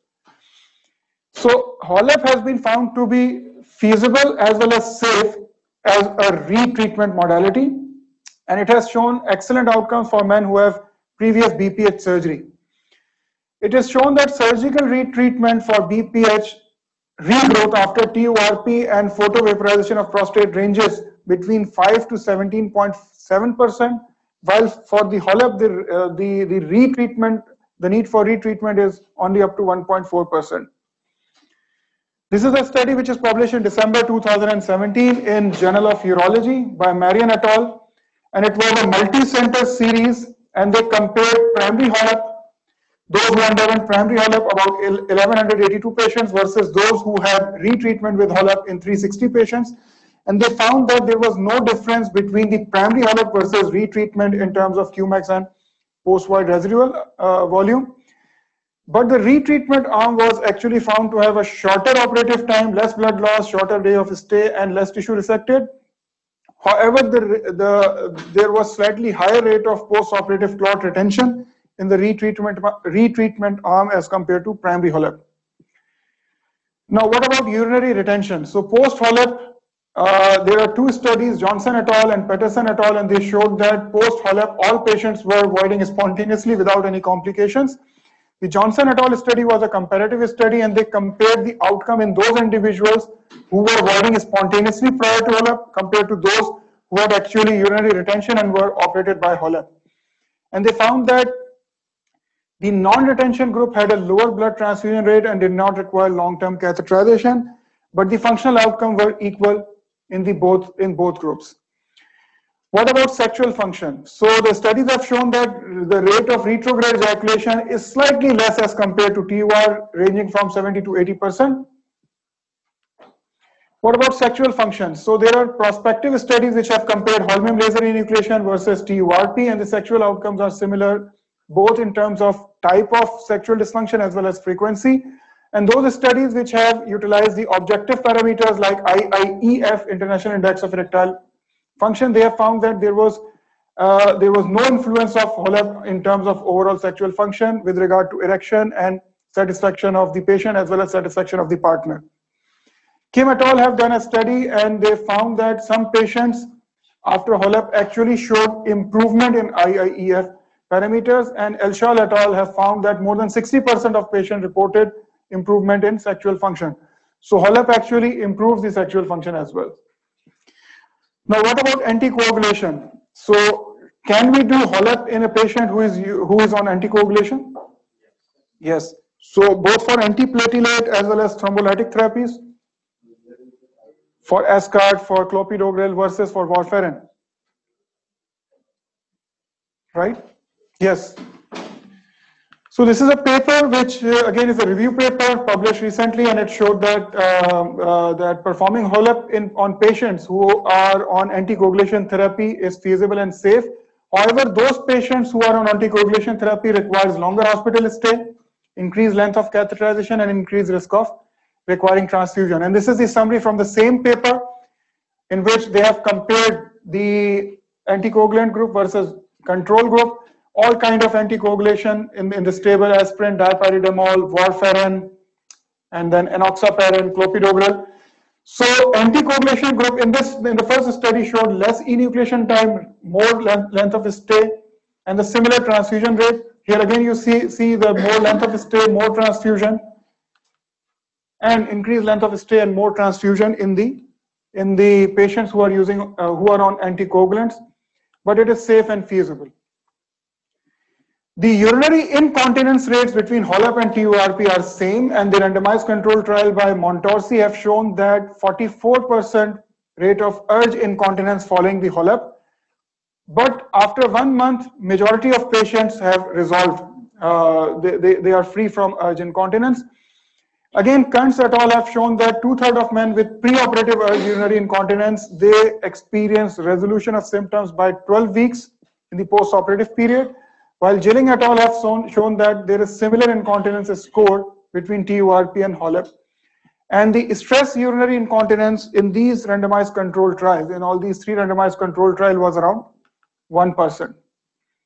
So again, this is a paper which was published in 2016 by Kobayashi from Japan, International Journal of Urology. And they tried to find out the predictive risk factors of postoperative urinary incontinence following holmium laser enucleation of prostate. So they reviewed predictors of postoperative urge incontinence, including 203 patients. And they found that the overall rate of urinary, so not urge incontinence, urinary incontinence was 24%, out of which 55% experienced stress urinary incontinence, 29% urge urinary incontinence, and 16% experienced mixed urinary incontinence. On the multivariate analysis, they found that those patients in whom the operative time was longer, more than 100 minutes, those who have more blood loss, more than a drop of more than 2.5 grams of hemoglobin, they were associated, they had more development of postoperative urinary incontinence as compared to the ones who have less enucleation time and who have a small volume resection. Now the learning curve. So there are several reports which have shown that the learning curve for HOLEP is very much steep, and these papers have analyzed the completeness of procedure or technical success in terms of complete enucleation, complete morcellation without technical failure, in terms of operative time, safety and complication and conversion of the procedure to TUR or open prostatectomy, as well as the functional outcomes. And these studies have shown that in order to master this procedure, you read between 20 to 50 cases. So this is one of the last slides, and this is describing about the different treatment modalities for BPH, the monopolar TUR, bipolar TUR, photovaporization of prostate, and HOLEP. So the level of 1 evidence exists for all of these modalities. The long-term data is available for monopolar TUR as well as for the HOLEP. More than 5-year mature data is available. So there is no limit for prostate size resection. The duration of stay is less compared to monopolar TUR. And the pathological material is available in HOLEP. It's not available in photovaporization. The TUR syndrome risk is virtually negligible. And the delayed complication rate includes bladder neck contracture, which is similar to the monopolar and bipolar TUR. Urethral stricture rate is less as compared to monopolar TUR. So to summarize, HOLEP has the advantage that it is performed safely, and in select cases you can do it as a daycare procedure. It is a good hemostatic modality, so those patients who are on anticoagulation, it can be used safely. The normal saline is being used as an irrigation modality, so there is low risk of TUR syndrome. There is no limit for prostate size. It shows decreased, it shows advantage in terms of less catheterization time, less blood loss, and less hospital stay. And it has comparable results with respect to standard TUR and open prostatectomy. The disadvantages are initial cost, steep learning curve, and some of the tissue is lost because of thermal artifact, and it requires increased time for the resection. Thank you very much.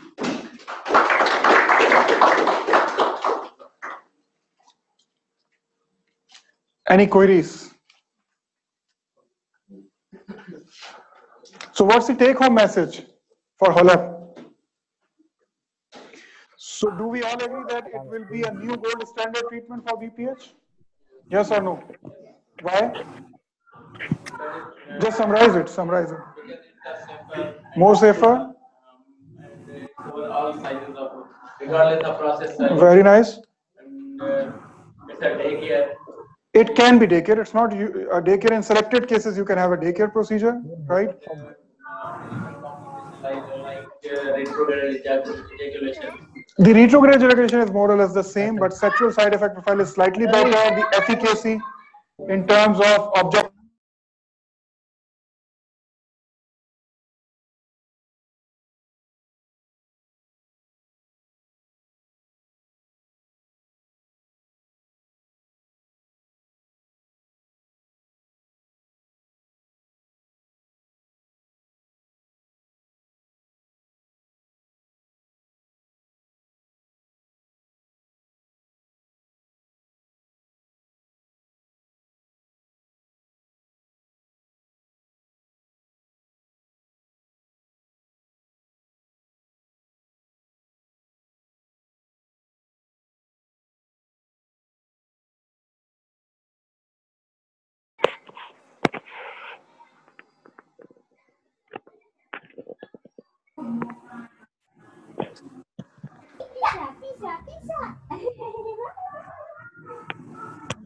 So I think we move on to the next part, which is about the technical aspect of HOLEP, and Professor Ahmad is going to talk about the techniques for bilobar and trilobar HOLEP. Okay, I mean, from the talk, it seems that that's the best thing to do. Anyone is doing it? Is anybody doing HOLEP? Anybody has seen it being done? Videos only? Okay. Now, what are the problems with HOLEP? Anyone can tell me what are the problems with HOLEP? There must be problems. Otherwise, it could have been taken up by all of us. The first thing is you need laser. So you need to have, obviously, you need to have a separate resectoscope. You can't use it with the regular resectoscope. So it is difficult to learn compared to TUR. So one of the major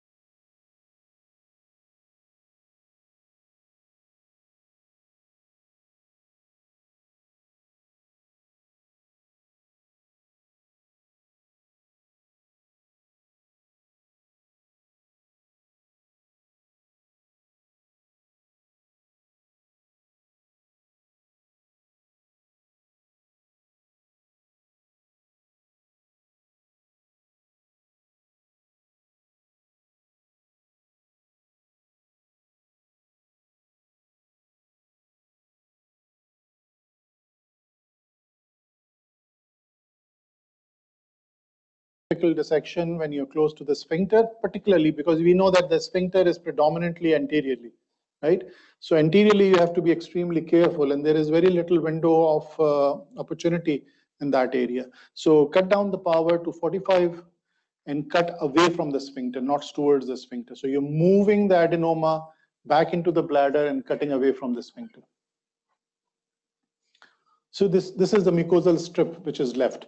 And this is identification of this mucosal strip is extremely important, because if you go further to that, you will be very close to the sphincter. Again, here in the anterior area, you have to use laser fiber. You need precise cutting. Again, sphincter here. And it is the stretching and pulling on that sphincter with the resectoscope that can cause neuropraxia and little damage to the sphincter with temporary incontinence. So this is something that you need to be very careful about. Last vestiges of the adenoma, and here it flops into the bladder. Okay, there it goes into the bladder. So this is one of the lobe done. Same exercise again on the other side, giving a midline incision, giving us 5 o'clock incision, deepening that incision, moving, defining that groove between the sphincter and the adenoma. So that is once defined. Particularly, it becomes very difficult when you are at about 2 o'clock to 12 o'clock position. That's the area which is a little difficult. So be very, very careful and do it under clear vision, because close to the verumontanum, it's very easy. Just lateral to the verumontanum, you can define that groove and develop that plane between the adenoma and the prostatic capsule. But once you are up there, it is really difficult to know where the sphincter is. But this is helped by staying within that groove of sphincter. Again, blunt movement, pushing the whole adenoma with your resectoscope and cutting those things which are just like doing an open surgery, a combination of blunt and cutting, in which you push some tissues, you do define plane. When you're pushing it, you're actually defining that plane automatically. It would not move through the body of the adenoma. You cannot go through the body of the adenoma. You will only go through that plane which gives way. And the plane which gives way is the adenoma and the capsule. Sir, if a very large median lobe indenting into the bladder, it is possible to cut it and... So if you have a large median lobe, you will do the 3-lobe resection. And I'll show you the 3-lobe resection scheme in which you do the median lobe first. Because median lobe, once out of the way, then you would do a 2-lobar resection, as we have shown. Very large, it is covering the both. The advantage is now when you're doing a TURP, you have TURP in your mind, you have to cut like this. So you actually don't see the bladder, you don't see the end of the adenoma of the median lobe, right? Here, you divide right in front, a transverse incision right in front of the verumontanum, and then keep lifting it up. And just when you're lifting it up, you just need to stay in the right plane. If you're in the right plane, you keep lifting it up, you would know when the bladder neck comes, and then you need to incise. Cut, and it will flop through. So this is the other lobe, and it's almost done here.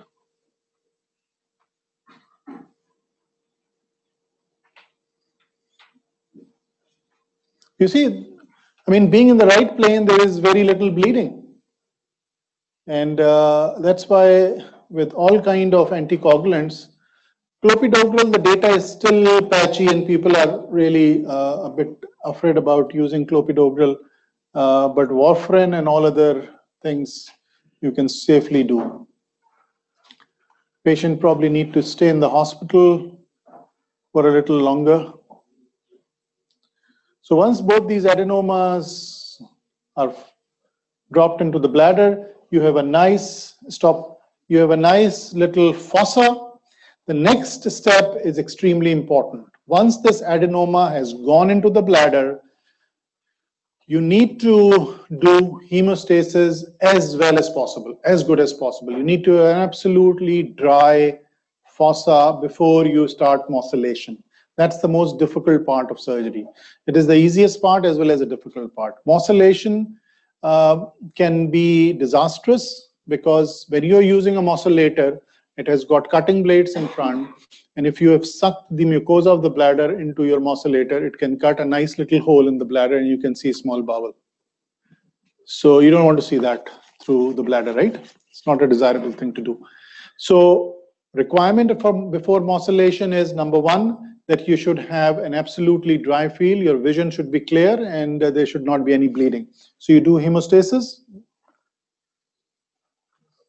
And the second important thing is that somebody needs to be standing on your irrigation. Nobody can sit at the back and enjoy music while the mosylation is going on. People have to stay, both bottles should be running simultaneously of your glycine or normal saline, you don't really need to do glycine. And it should be running simultaneously.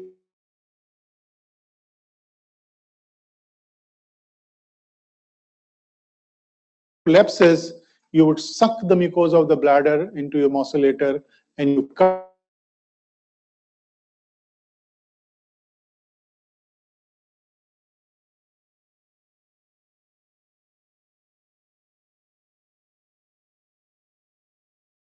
energy spread. Defocused laser energy means that you do not pinpoint the laser, you be in that area and keep moving and spraying the laser energy in that area, and with your pedal halfway. And this way, you would be blenching those vessels, you will be coagulating the capillaries rather than cutting. Otherwise, you can cut into the vessel. You can cut a vessel and it will start bleeding again, right? So this is a little difference in the technique. This is your mosulator. This is the one that we use. And this mosulator, the important thing is that you have to change the resectoscope now. You can't use the same resectoscope for mosylation. Mosulator is a different scope. And this scope, the exchange has to be very quick. So you come out, you see, when you're doing alic evacuation and you evacuate the bladder, once you go again into the prostatic fossa, you find that there is again a lot of hemostasis or bleeding. Because prior to going into an alic evacuating the chips, you had a dry field, you go in and you come back and you find that there is significant bleeding. And this is exactly what happens. If there is any delay before removal of your laser resectoscope and introduction of a mosulator, then they would feel bloody again, and then it's a disaster. So out and in. So you should be ready. Ask your technician that is the mosulator resectoscope all ready, and once it is, then you remove the resectoscope and introduce your mosulator. Now mosylation, you've got a pedal, and this pedal has suction as well as cutting. So if you press it half, it will be sucking. And suction is done to attract the cotton ball lying in the bladder.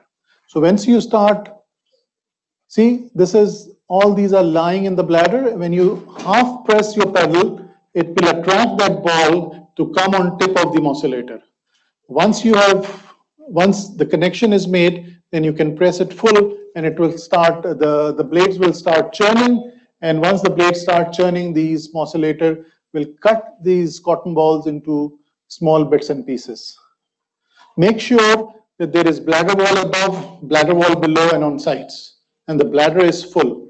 You can also ask your assistant to keep a hand on the hypogastrium to make sure that the bladder is full throughout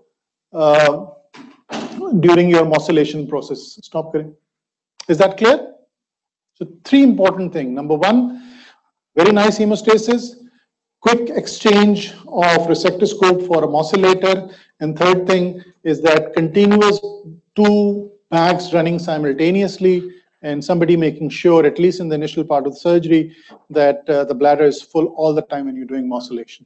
Now, sometimes you cut these things into really small, medium-sized pieces, and these medium pieces can neither be mosulated and nor they will come out through the alex. So what you do is use a little special loop to attract these, like you use your loop to take out some of the chips in the end, which are difficult to evacuate. So this is the mosylation process. Go close to the adenoma, engage, and start cutting. And those you need to touch the tissue. you need to press it half, and the tissue will come to you, because this will activate the suction process. Once it started suctioning, it will suck the irrigation as well as the adenoma.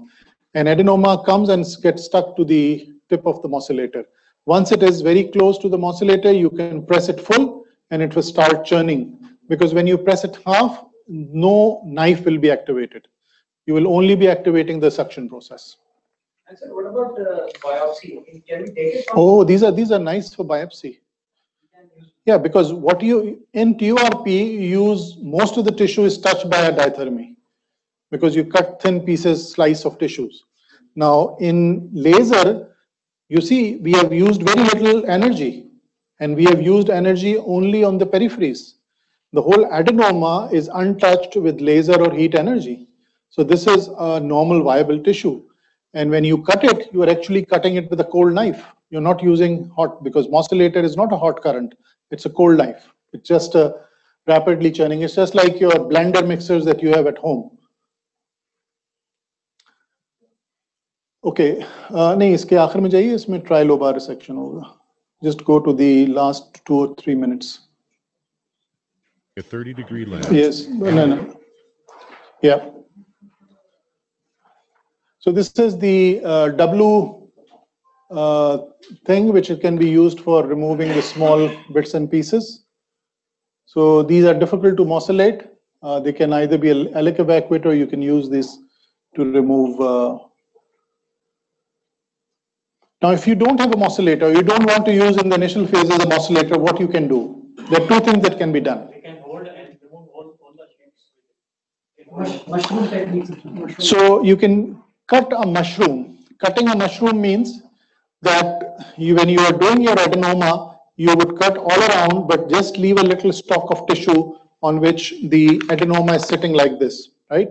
So this is mushroom technique, and this is still attached to the bladder, still attached to the prostatic capsule. You introduce your resectoscope and start cutting. This is a totally devascularized tissue. It's not going to bleed at all. So you can use a resectoscope to do the last bits.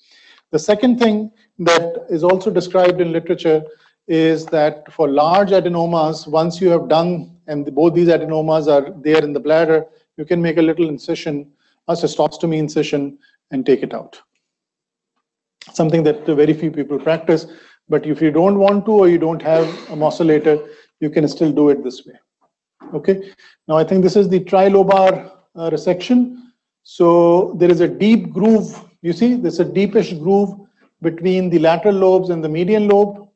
And to start off this type of trilobar prostates, you need to define the end of the median lobe and the beginning of the verumontanum. So you give a median to 5 and 7 o'clock incisions, and then you cut transversely right in front of the verumontanum, and keep lifting this tissue up, and this median lobe will again nicely detach from the capsule and will fall into the bladder. Since there is very little adenomatous tissue here, you have to use more of your laser current rather than your blunt dissection. So when you're lifting it up, you can actually define now, all of a sudden, you will see the black hole, and that is the bladder. Once that is reached, you would stop cutting and you will just push it. So this way, you're unlikely to do trigonal injuries. And since your bladder neck is still defined on the 2 ends, you know exactly when this adenoma median lobe is finishing. Okay, we'll stop here, and if there are any questions, otherwise we can move on to the simulator. Nazim simulator को कर लें जब तक बात कर लेते. Whole app लगा दो यार. बायलोबार. Whole app. हाँ. Oh, sorry, simulator. If there are any questions from the audience not at the AKU, please feel free to ask questions while we are setting up the whole app. Yes. So would you recommend whole app for a small fibrous prostate? Well, that's not a typical indication. Unlike TURP, even when you're doing TURP, it is not ideal to start with the small prostates. They're tricky. For whole app, the bigger the better. I mean, not huge prostate over 200 grams, but something like close to hundreds, between 80 to 120 grams are the ideal to start. They're the easiest because the boundaries are very well defined. For prostate, which are small, fibrous, less than 20 grams, kind of obstructing prostate, we'll probably TUIP would suffice. Clear reports of rectal injury in small prostates. Well, I mean, I think there must be people. One of a friend of mine who works in Europe told me that he was able to cook the whole bladder, and he didn't realize until the second day after surgery that the whole bladder is fibrosed and it is laser scarred. And it was, in the end, it was only a 20 ml bladder for a normal bladder. So all kind of complications. If you do not understand the anatomy and define the capsule nicely, you can keep digging it deeper and deeper and you can reach anywhere. So I'm not aware of specifically, but it can happen potentially. Like even TURP, people have gone into the rectum. Okay. So which one we want to, let's start with a 80 gram. Okay. Any volunteers? सिखा दो दिए पूरा. आइए. Hafiz, you want to do it? आइए. So कर दो यार. आइए वाला start कर.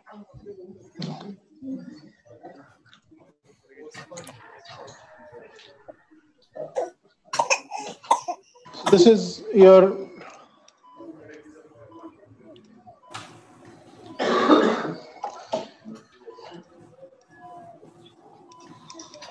now the key is that when you're holding your resectoscope, this is the movement that you will be doing, and when you are resecting, so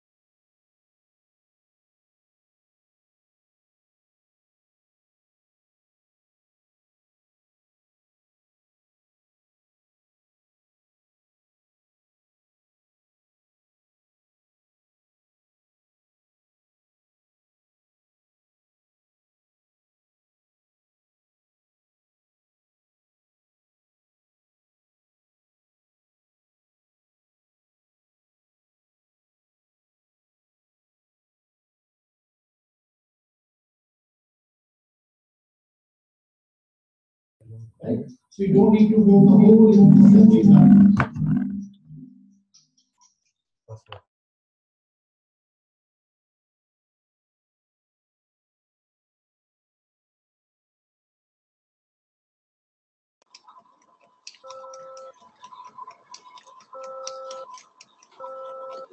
Position of the laser fiber should remain constant, or can we move the laser fiber as well?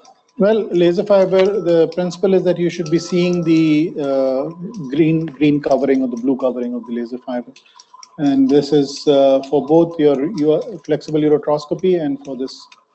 Because although there is ceramic coating at the end of the resectoscope, but still you can burn your resectoscope.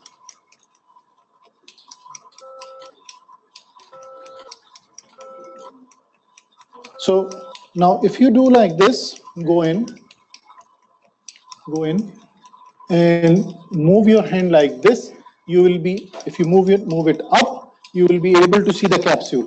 Because what you are doing is using the resectoscope as your retractor. And when you move like this, you will be parting the median and the lateral lobes, and you will be able to see this groove in the depth. Because what is happening is all this tissue is making that identification of the capsule difficult.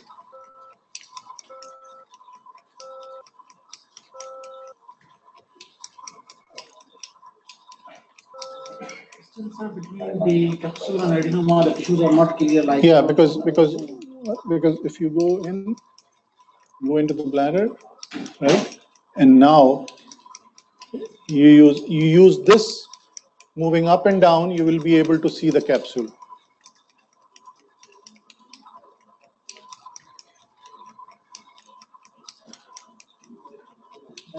that section is doesn't give us idea. Yeah, it's because, yeah, I mean, start cutting from here, see the capsule in the bladder neck further.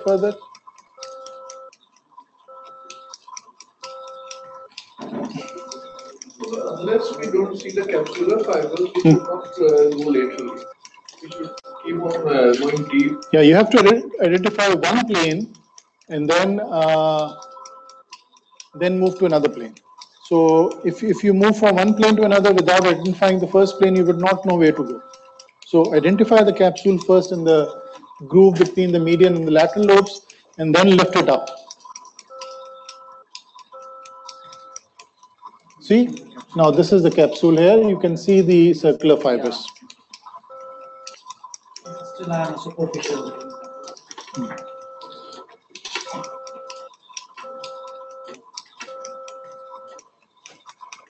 So the cut of a expert resectionist versus the cut of somebody who is learning is like what you have read in jurisprudence, that in order to identify whether it's a murder or it's a suicide, you look at the wound. If the wound is jagged, then it is suicide. So if it's a nice clean cut, it's a murder. So you would know whether you're doing a murder or you're doing a suicide. I think this one is a capsule now. Okay, fair enough. So now I think to learn, the difficult part is to do the adenoma apex of the prostate. Now you need to see where you need to go. Now this is very important. ये capsule आ गया ना आपको, ये capsule. ठीक है. So come back. You've gone into the capsule. ठीक है. You don't need to go any further. This is the capsule now. Yes. Yeah, that's fine. Now keep coming back. Now you need to cut like this along, and to do this, you need to not only cut but push. By pushing, you will be able to expose the space between the adenoma. This one is the Yes.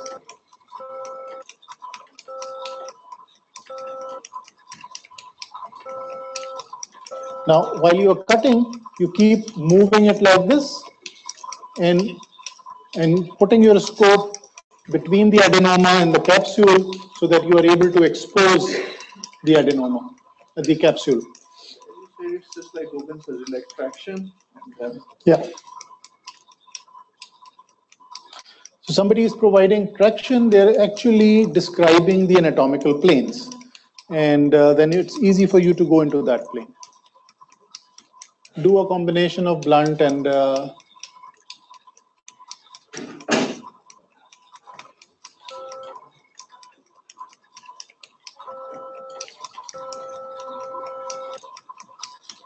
so you see, come back a little bit, come back. देखिए ये groove है sphincter की, ये आप देख रहे हैं, ये distal part of the verumontanum is finishing here. This is distal verumontanum, and this is the groove of the sphincter. Now, if you make a millimeter a mistake here, then you're cutting onto the sphincter. So you need to keep into this plane, keep lifting it up, and keep moving laterally. This is the most difficult part, and here you've gone deeper. You see? This is what Dr. Nazim was asking.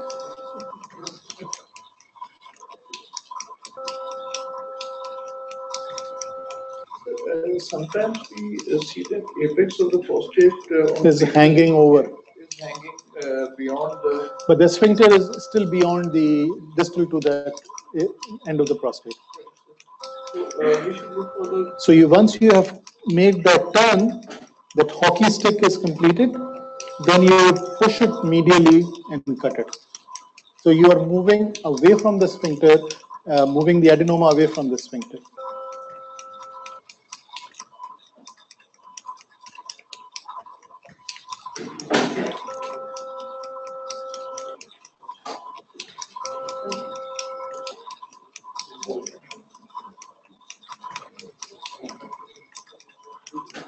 So anyone else is interested? Are you?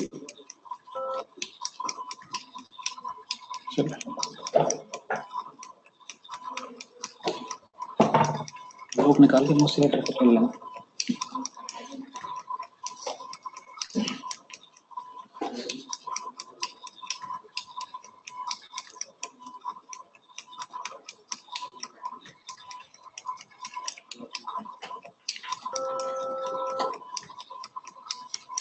So now try without using your, see, a little bit of an extra current has been used in the apex.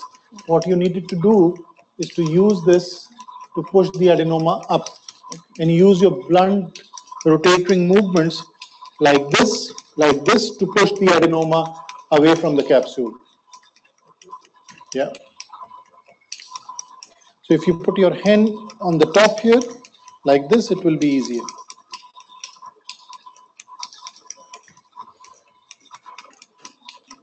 Be very careful when you resect a new slither of mucosa that you are still in the right plane. So there is no harm in coming back, looking at that mucosal groove of the sphincter and the limits of the adenoma.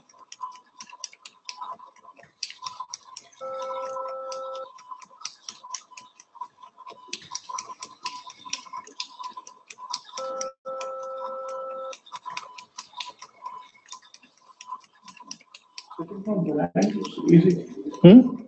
पीछे बैठ के easy लगता है. पीछे बैठ के easy लग रहा था.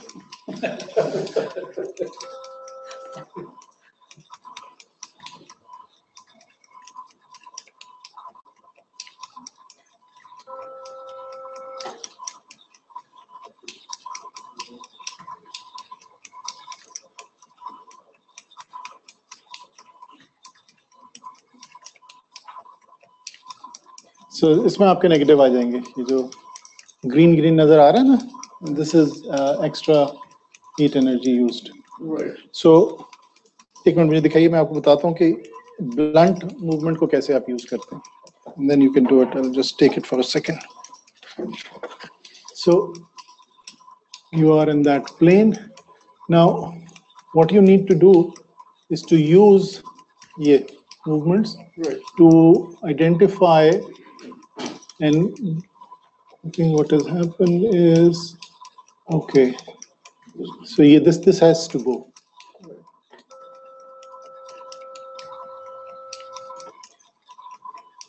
And this, and this, and this, And whenever you find little resistance, you can use the cutting energy, but by and large, try and move it. Now there's some restriction here in the movement, but in patient, you can easily move this adenoma.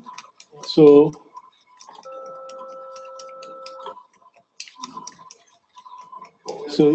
Ji sphincter आ गया, वहां पे लिखा हुआ नहीं आएगा. ये देखिए, ये ग्रूव है स्फिंक्टर की, and I've touched that sphincter. See?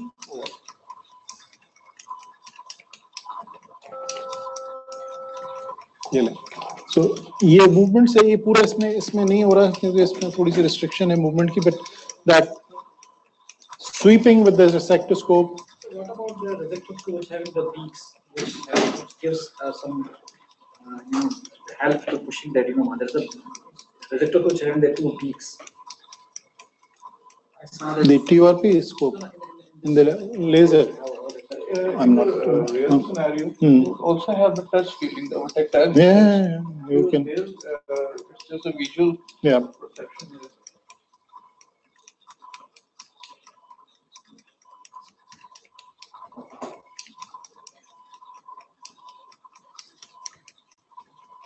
Like this?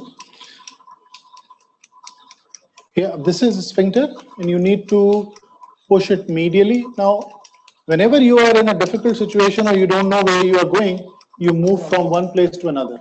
So you go in and do it a little more proximally.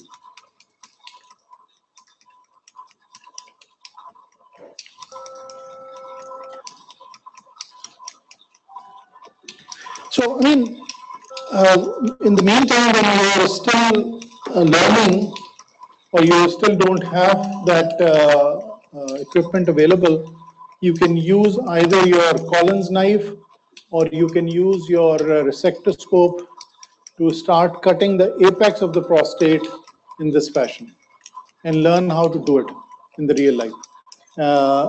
And I find it very, very helpful that you get that feeling of cutting in the reverse fashion. Okay, and do it part of the procedure and then do your resection. It's also helpful when you do it like this. You will have a little bit. The problem with resectoscope is when you're cutting like this in a small space, you develop a lot of air bubbles which obstruct your view. So it becomes technically a little difficult. But those prostates which are so large, lateral or so, they are protruding well beyond the view. How would you handle that? So that was I was explaining to Atif that once you have cut your bladder neck, the most critical step is to complete your hockey stick. So if you have cut your hockey stick in the right direction, in the right plane, then you are okay. Because once you've cut and made this turn, then you would use your resectoscope to lift the adenoma up and lateral and start cutting. And then you are away from the sphincter. Because the sphincter is here and the adenoma is moving medially towards the bladder or laterally or up. So, and this cut is very easy because you come to the verumontanum and you have to take a right turn or a left turn. And hockey stick completed. Once you into that, you have made that space, then this space can be developed further by lifting adenoma up and then cutting. So I mean, this is cutting of the apex is slightly tricky, but this is the real art of doing this procedure. We cut the apex also before we start moving the. Some people do that, but that's not really required because when you start cutting and you have gone all the way up towards the 12 o'clock position, and you have to then move the whole adenoma from all directions up to 12 o'clock. So it is only adhered with the anterior commissure. So that's the point you cut, and then you move medially, laterally, sorry. So if you keep moving like this, you would never know when you have crossed the midline. So, because you are into that plane and you don't see that groove between the two lateral lobes. So once you have done enough anteriorly and you think that there's very little tissue left because adenoma is mostly hanging, that's the point you come back, incise at the 12 o'clock position, and then develop that 12 o'clock position to meet where you have cut up laterally. So then you meet and adenoma will flop into the bladder.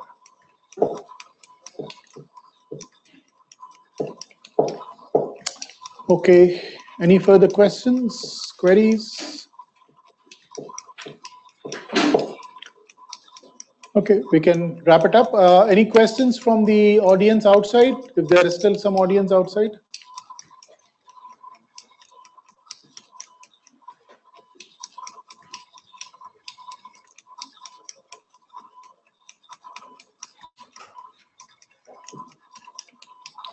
So all of you feel it is doable, cases, and then start doing it? How many of you do complete TURPs?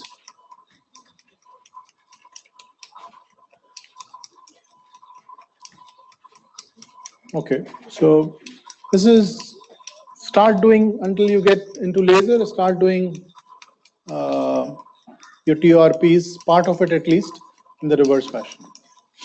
And you will get the feeling. Once you get that feeling, then it's probably easier.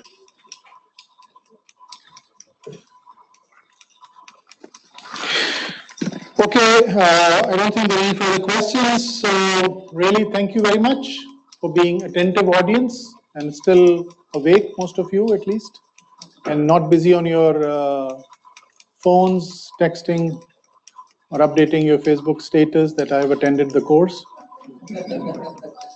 Okay. So we will have many more like this, and you can even attend it in the luxury of your room. You see the children were coming in and sitting in the bedroom and enjoying the little seminar or webinar. So, and we'll thank you to the sponsors, GETS, for making it possible.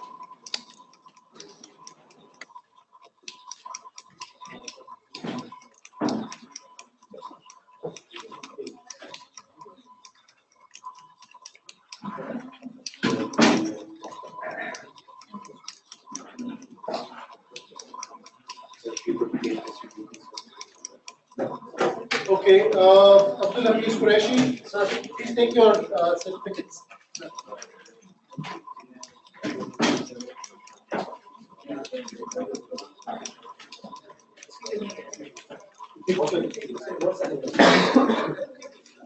Anisul Islam. Later, where? Last night. Babar. Raja Rizwan. Abdullah Mahar. Abdullah.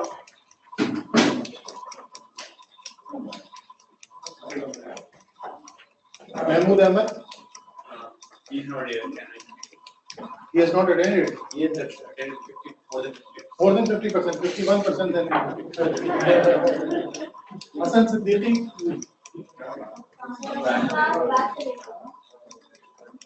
Moin Ahmed. Saeed Ahmed.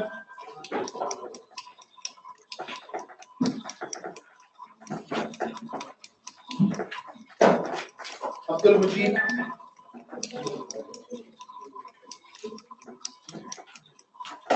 Fahim Ahmed. Fahim Ahmed. Yasir Khan.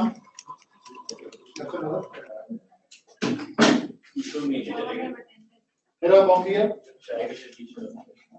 You're very dedicated attendance in meetings. You're from Ziauddin, right? Mohammad Owais.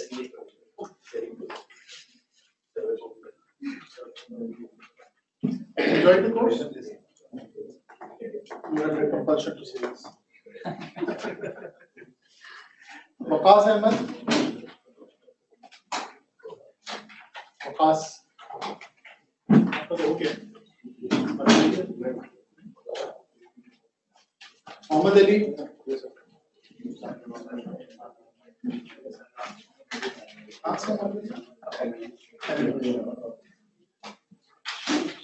Veda Malik. Zubda Malik, I'm sorry. Zubda, Vitrine, are you? Confidence is the most important. Rajkumar.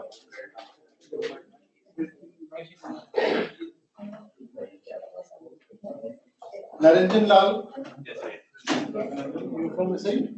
Currently I'm not at Larry. Yeah, you was at the Yeah, side. yeah, he was in a state. I was. That's why you were there. Yeah. You were. Rehan Nasir. Salman Jameel.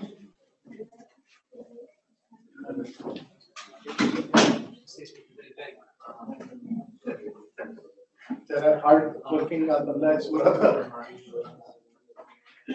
Muhibullah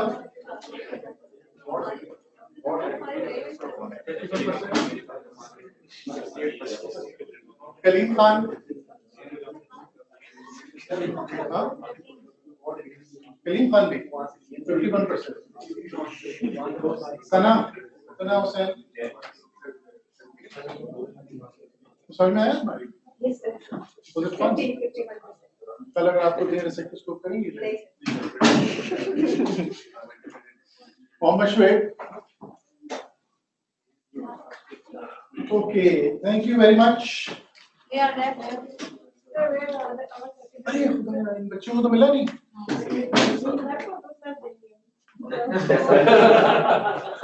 लाइए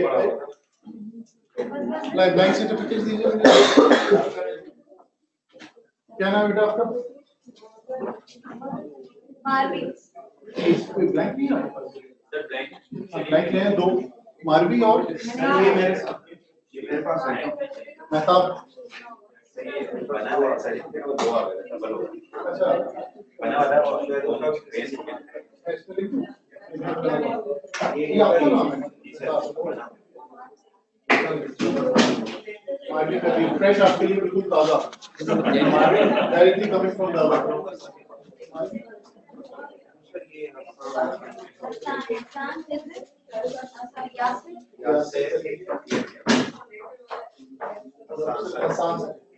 Thank you, sir.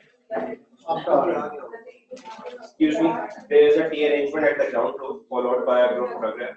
So you all are requested to be together at the ground floor.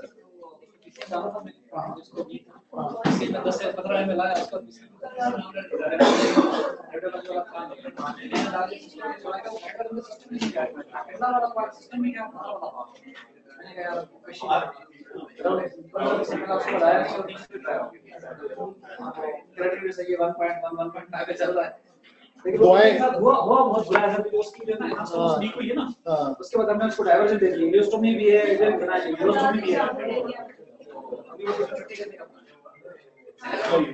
अच्छा आपका लिखा already था नहीं अभी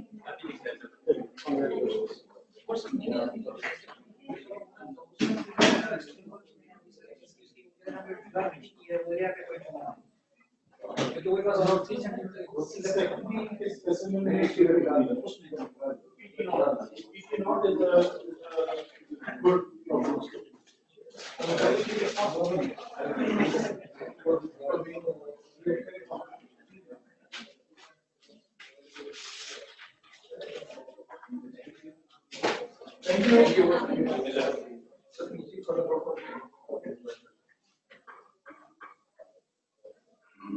Tea downstairs.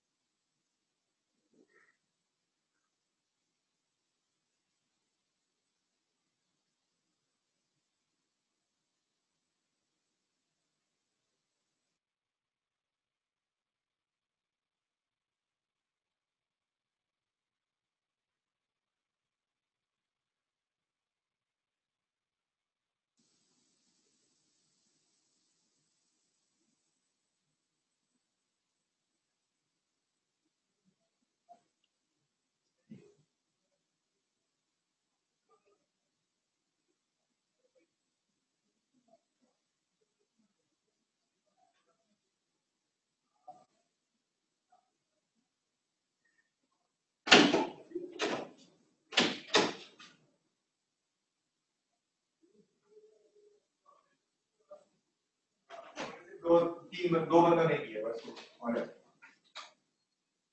अपना यही है ना चाहिए